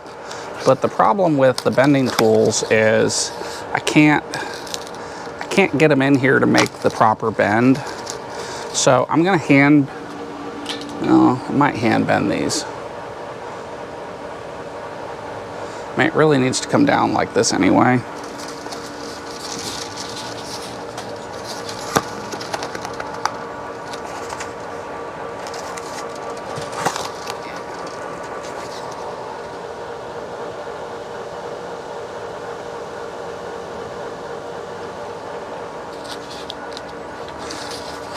The most important thing on these is to be gentle and slow. Take the insulation off when you make the bends. And don't push it. And the reason you take the insulation off is so you can see what is actually happening.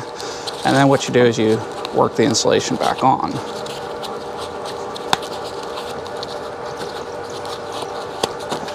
This.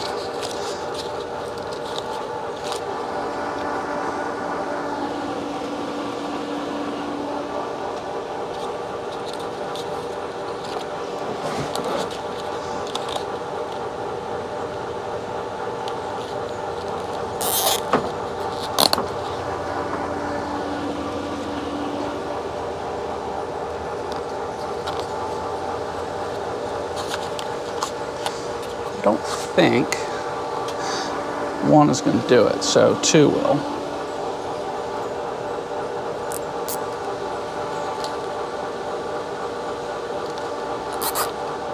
This is a temporary support until I can get a line set cover in place.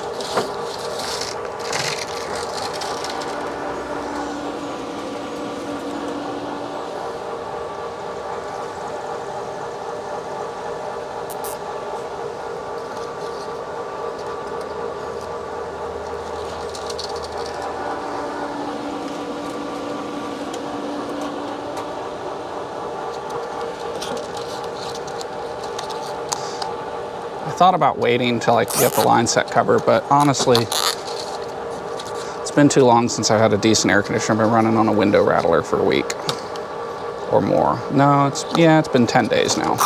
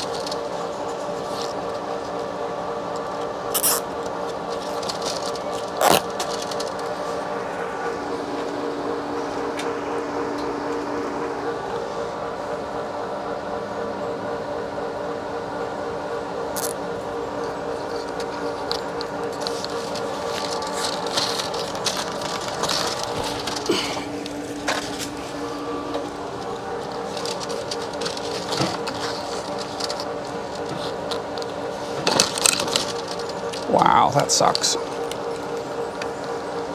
Was not expecting that.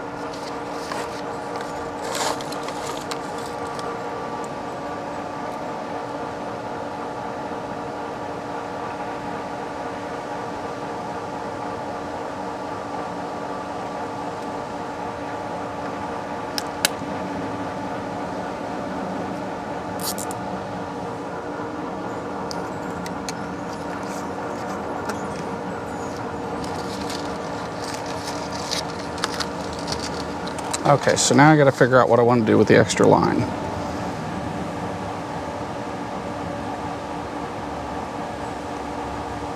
Well, not really, because I know what I want to do with it. I'm gonna cut it off and bring it back and flare it. Let me get a tape measure and see what I've got here for line set. It needs to be at least 10 feet. All right.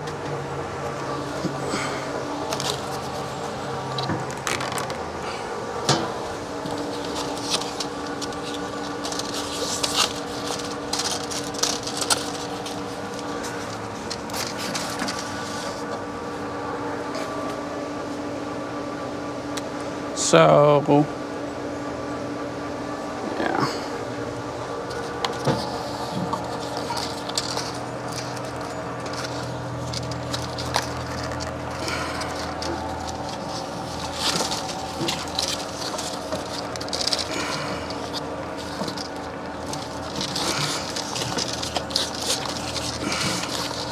There we go. Now, I have the benders, that's the funny part. I just don't feel like using them on this one. And if I mess the line setup up, that'll be my penalty. But I think I can get it in here and it looks okay.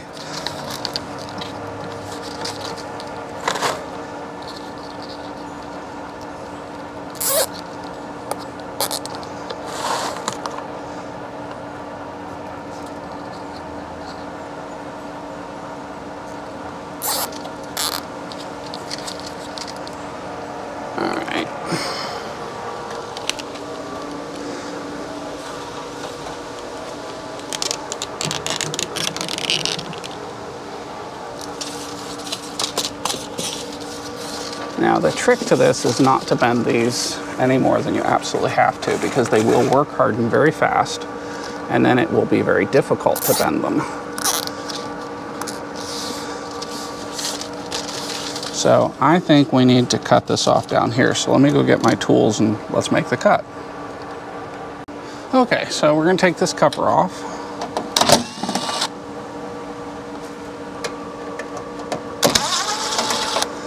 Because this cover really determines where things go. as expected.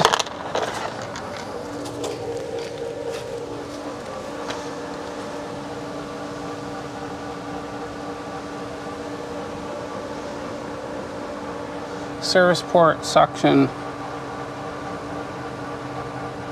liquid, power. So this can separate here. And I really wish they hadn't done this, because this really limits the, it's very limiting.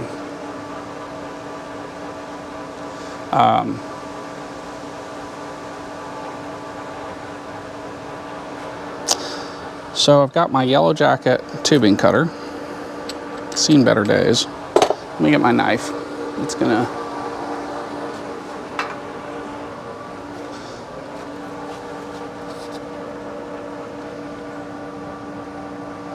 oh, actually, you know what? I could cut this even shorter. So that's what we're gonna do. The efficiency of this unit is very closely related to the length of the line sets. So you really don't want the lines to be any longer than they need to be.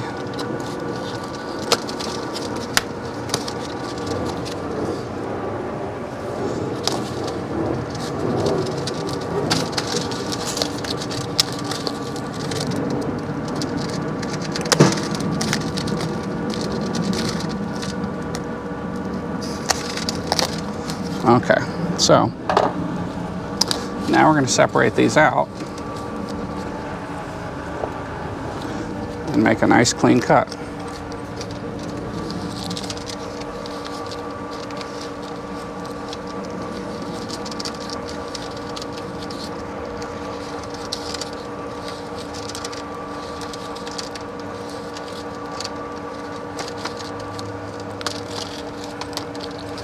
Okay, so let's pull this out.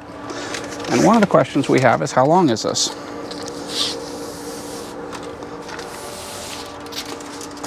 And we're going to answer that question because I want to know how long the line sets are. And this is pretty much the way to find out.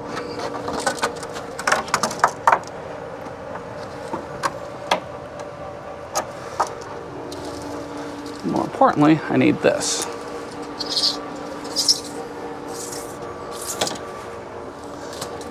Need this flare nut because it's going to go up on here and get flared out, and you're going to see that magic here in just a second. What did I do with the tape measure? Oh, it's up there.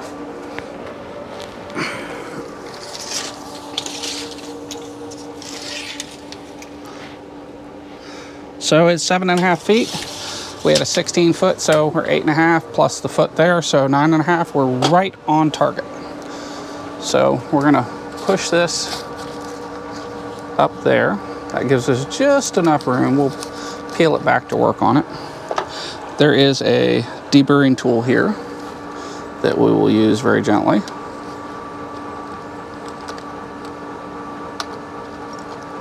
All right, that's all we need there.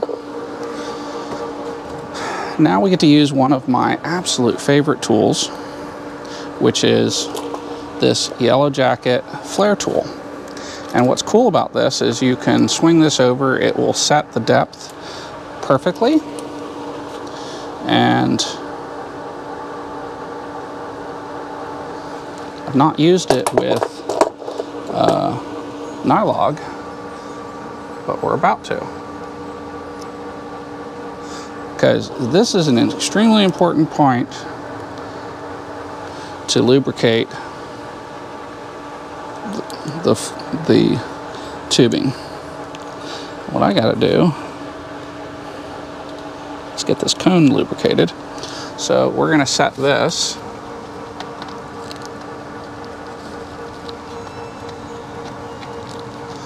oh, maybe it's not quarter.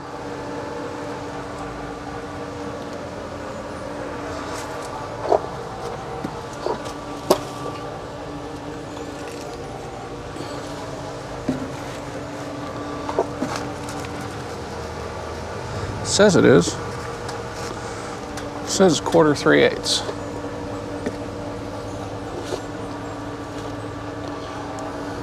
try again.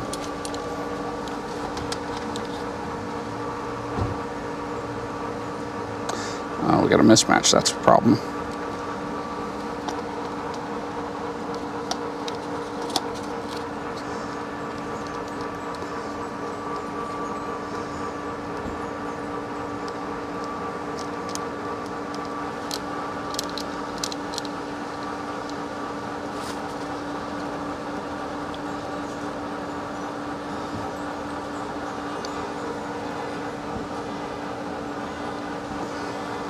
And I screwed up.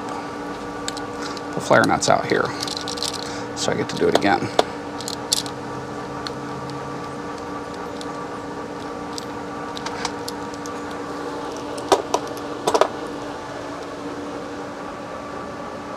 Nice flare, wrong spot.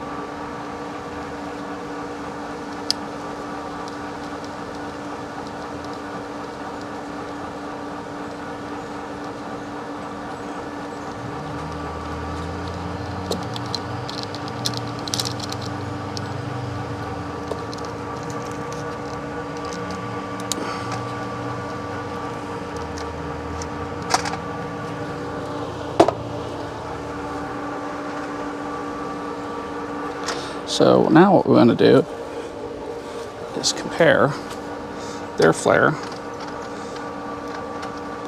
to mine.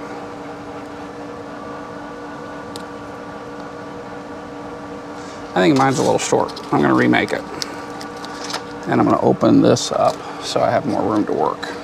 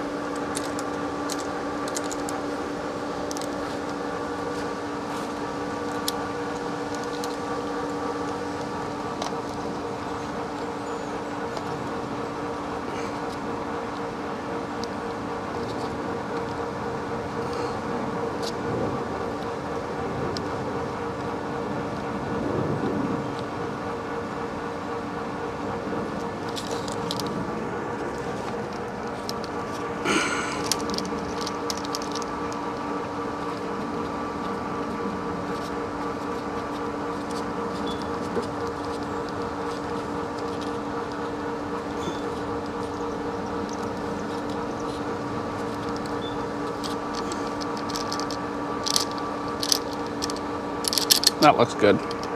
I can just see it from here. It's a nice full flare. This is an expensive tool. It's worth it. If you're doing any of this kind of work, it's definitely worth it. So we'll take a look at this factory flare, and they're almost identical. A little bit of sharpness there on the edges, doesn't matter. That's going to recycling, so we'll throw it over there.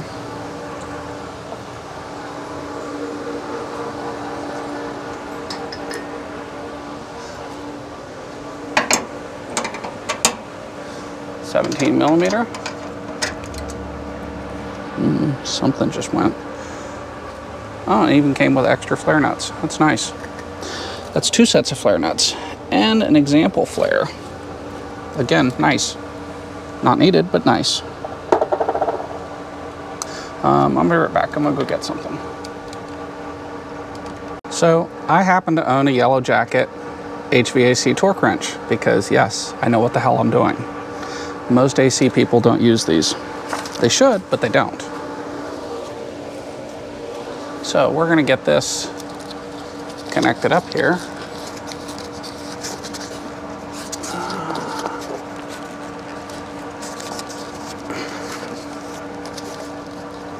First, we're gonna nylog the hell out of it. Well, actually, first we're gonna remove some of this because this is quite definitely in my way.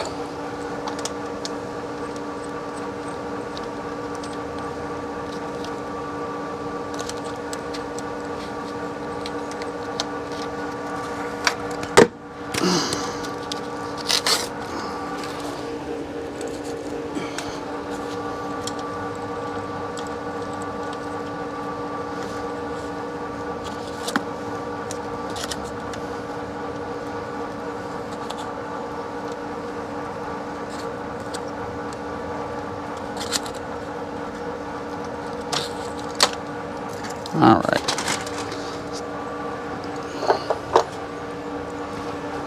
And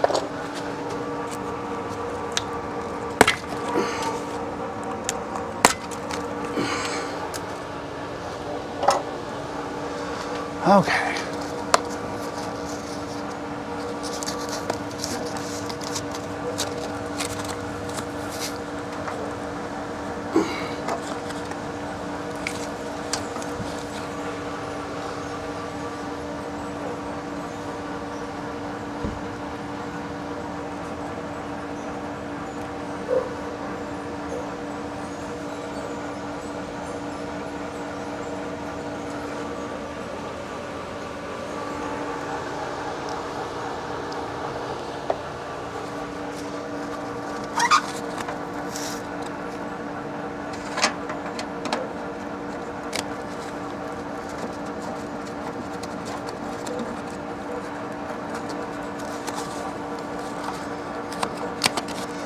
And we'll tape that back later.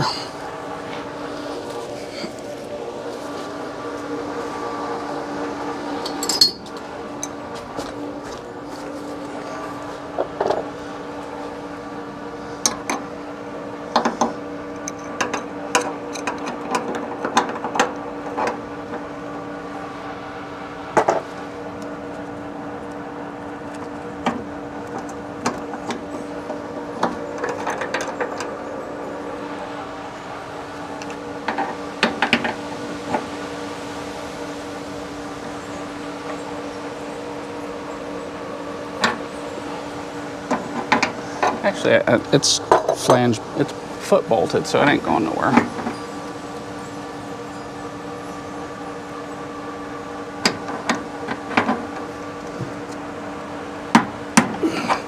There we go.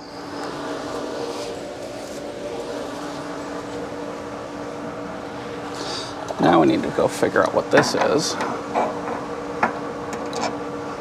5/8. All right. So let me go look the torque up for that and get the wrench. I'll be right back. Okay, so now we got to figure out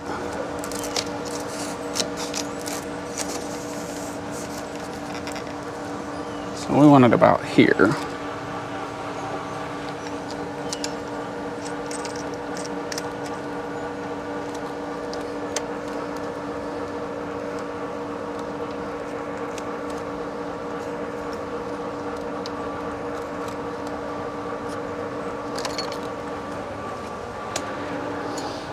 Okay, so we'll deburr this.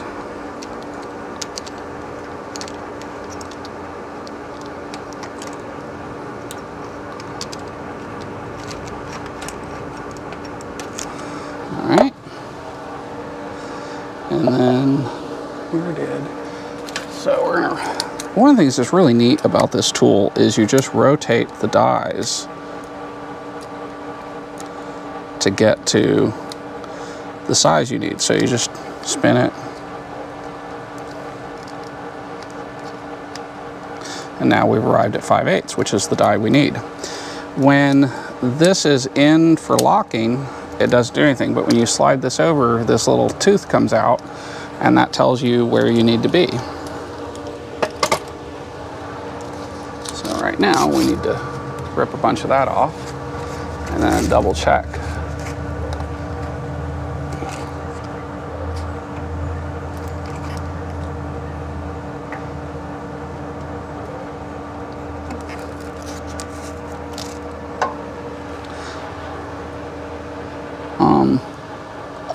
I'm going to go ahead and cut this shorter.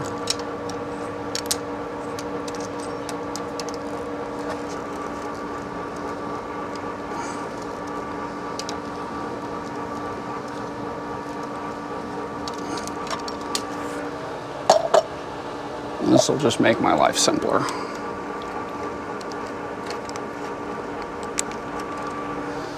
Okay.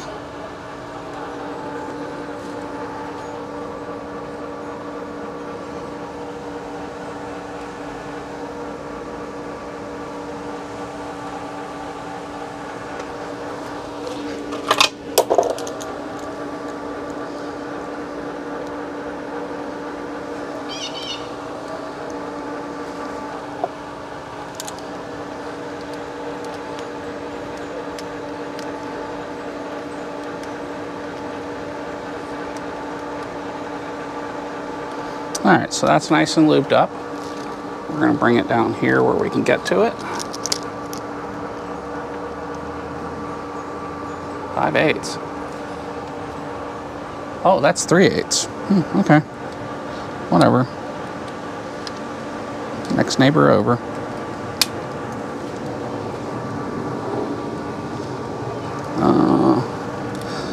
Let us not make. We gotta fish that. We gotta get the flare nut off here.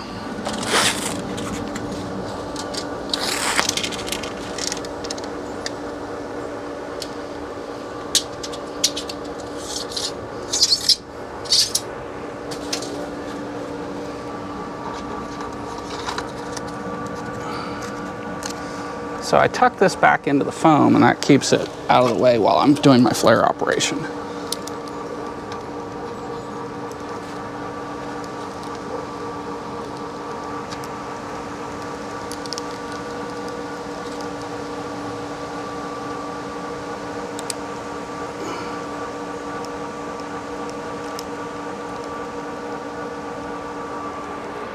Nice and tight. And then let's put the flare in.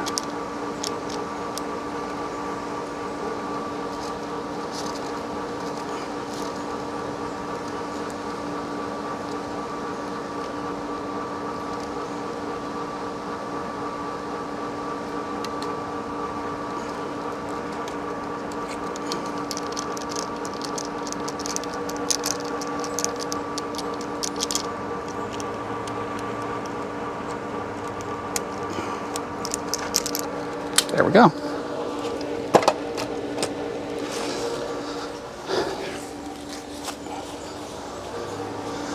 And we'll compare it. Looks good. There's a little cleaner, but mine will still work. Every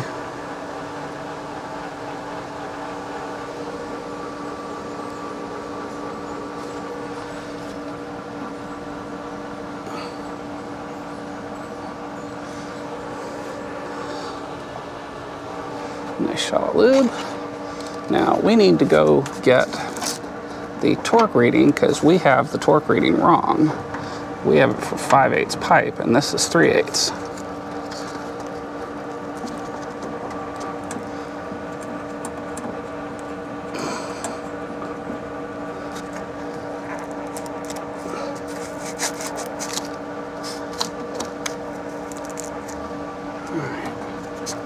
So let me go get the torque reading. I'll be right back. All right, it is not 33, it is 18.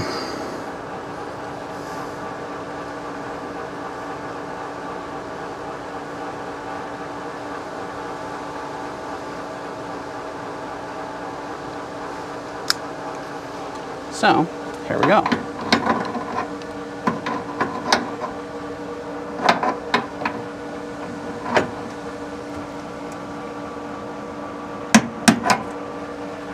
And there we are. And at this point,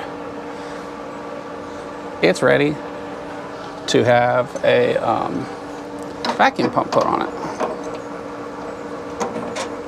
So I'm going to go get my vacuum pump and we're going to start pulling vacuum on the system, because while I wire it, it'll get vacuumed down. Just put that in my pocket. I'll be right back.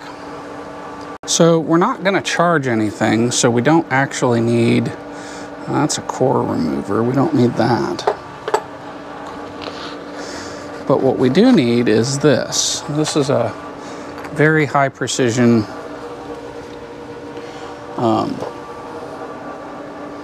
why do we have a core remover in here? Can we use it as none?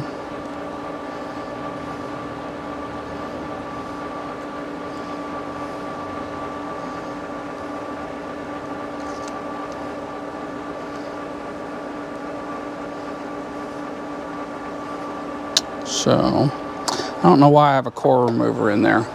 And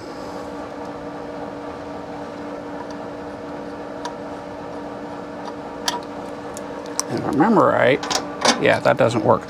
Let me go get my adapter. I have the adapter for that.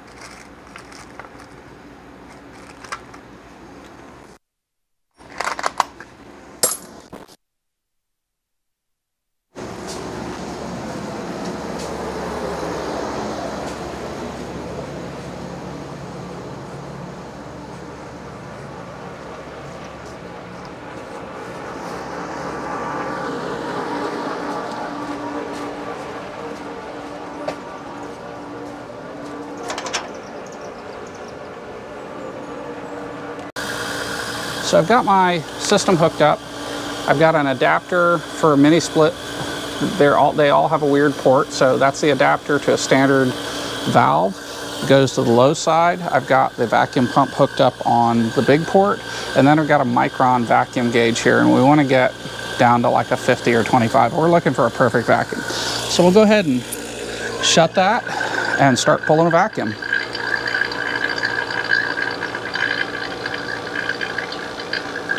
And it very quickly reads 30 inches of vacuum, but now we're pulling down a real vacuum in the micron level. So we're at 1500.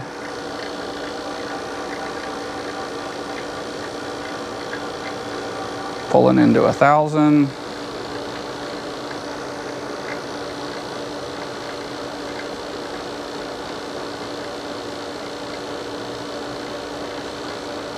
Pulling into 750.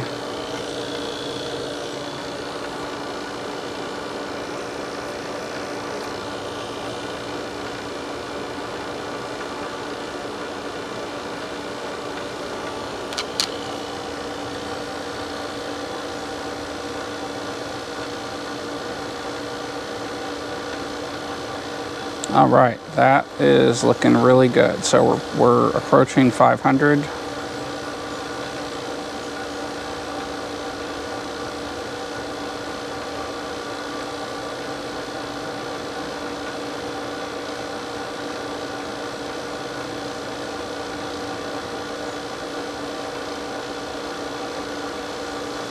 So we're at 500 microns. That means we've got a really good vacuum. So I'm going to start wiring the unit while that takes place. So I got to go put tools away and get tools. I'll be back.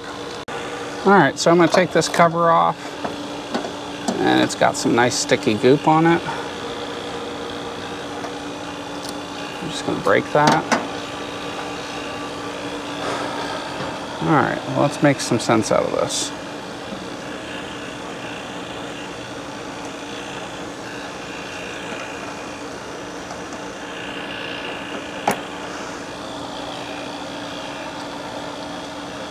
All right.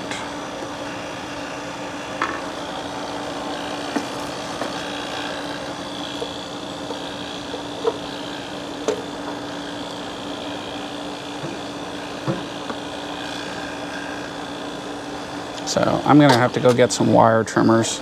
I'm going to have to trim this way back.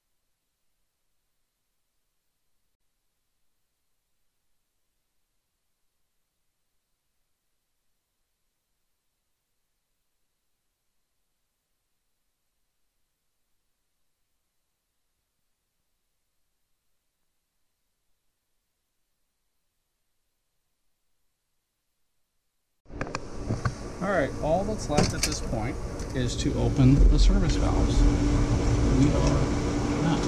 These are 4mm. I'm going to open the high pressure one first.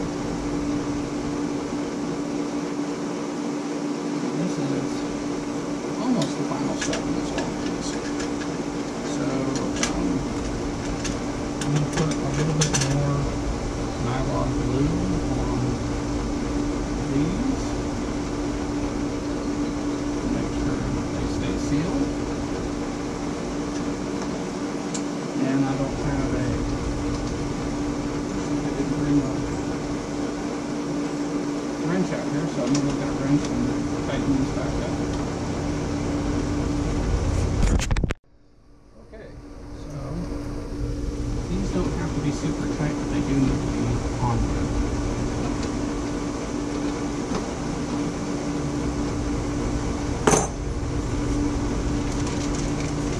Next, these screws down.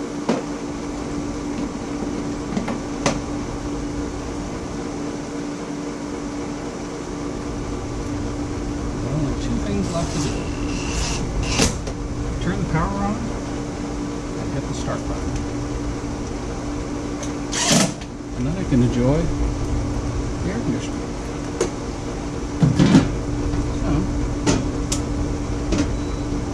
no sparks, no noise, no surprises. Let's go see how it works inside. Okay, so the only thing that's left to do is turn it on.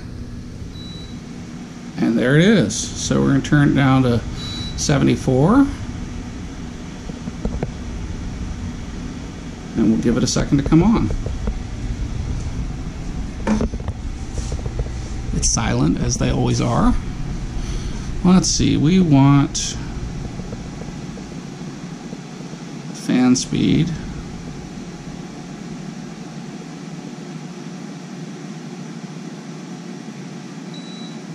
Alright.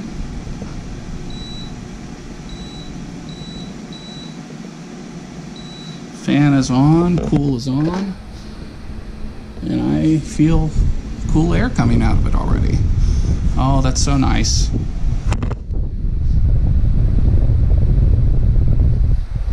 And yeah, I can feel cool air already coming out of it. So let's go see how loud it is outside. Alright, you have to really get up on it till you can hear it's running. It's as quiet as my Fujitsu's used to be. Makes no noise. I'm real happy with it.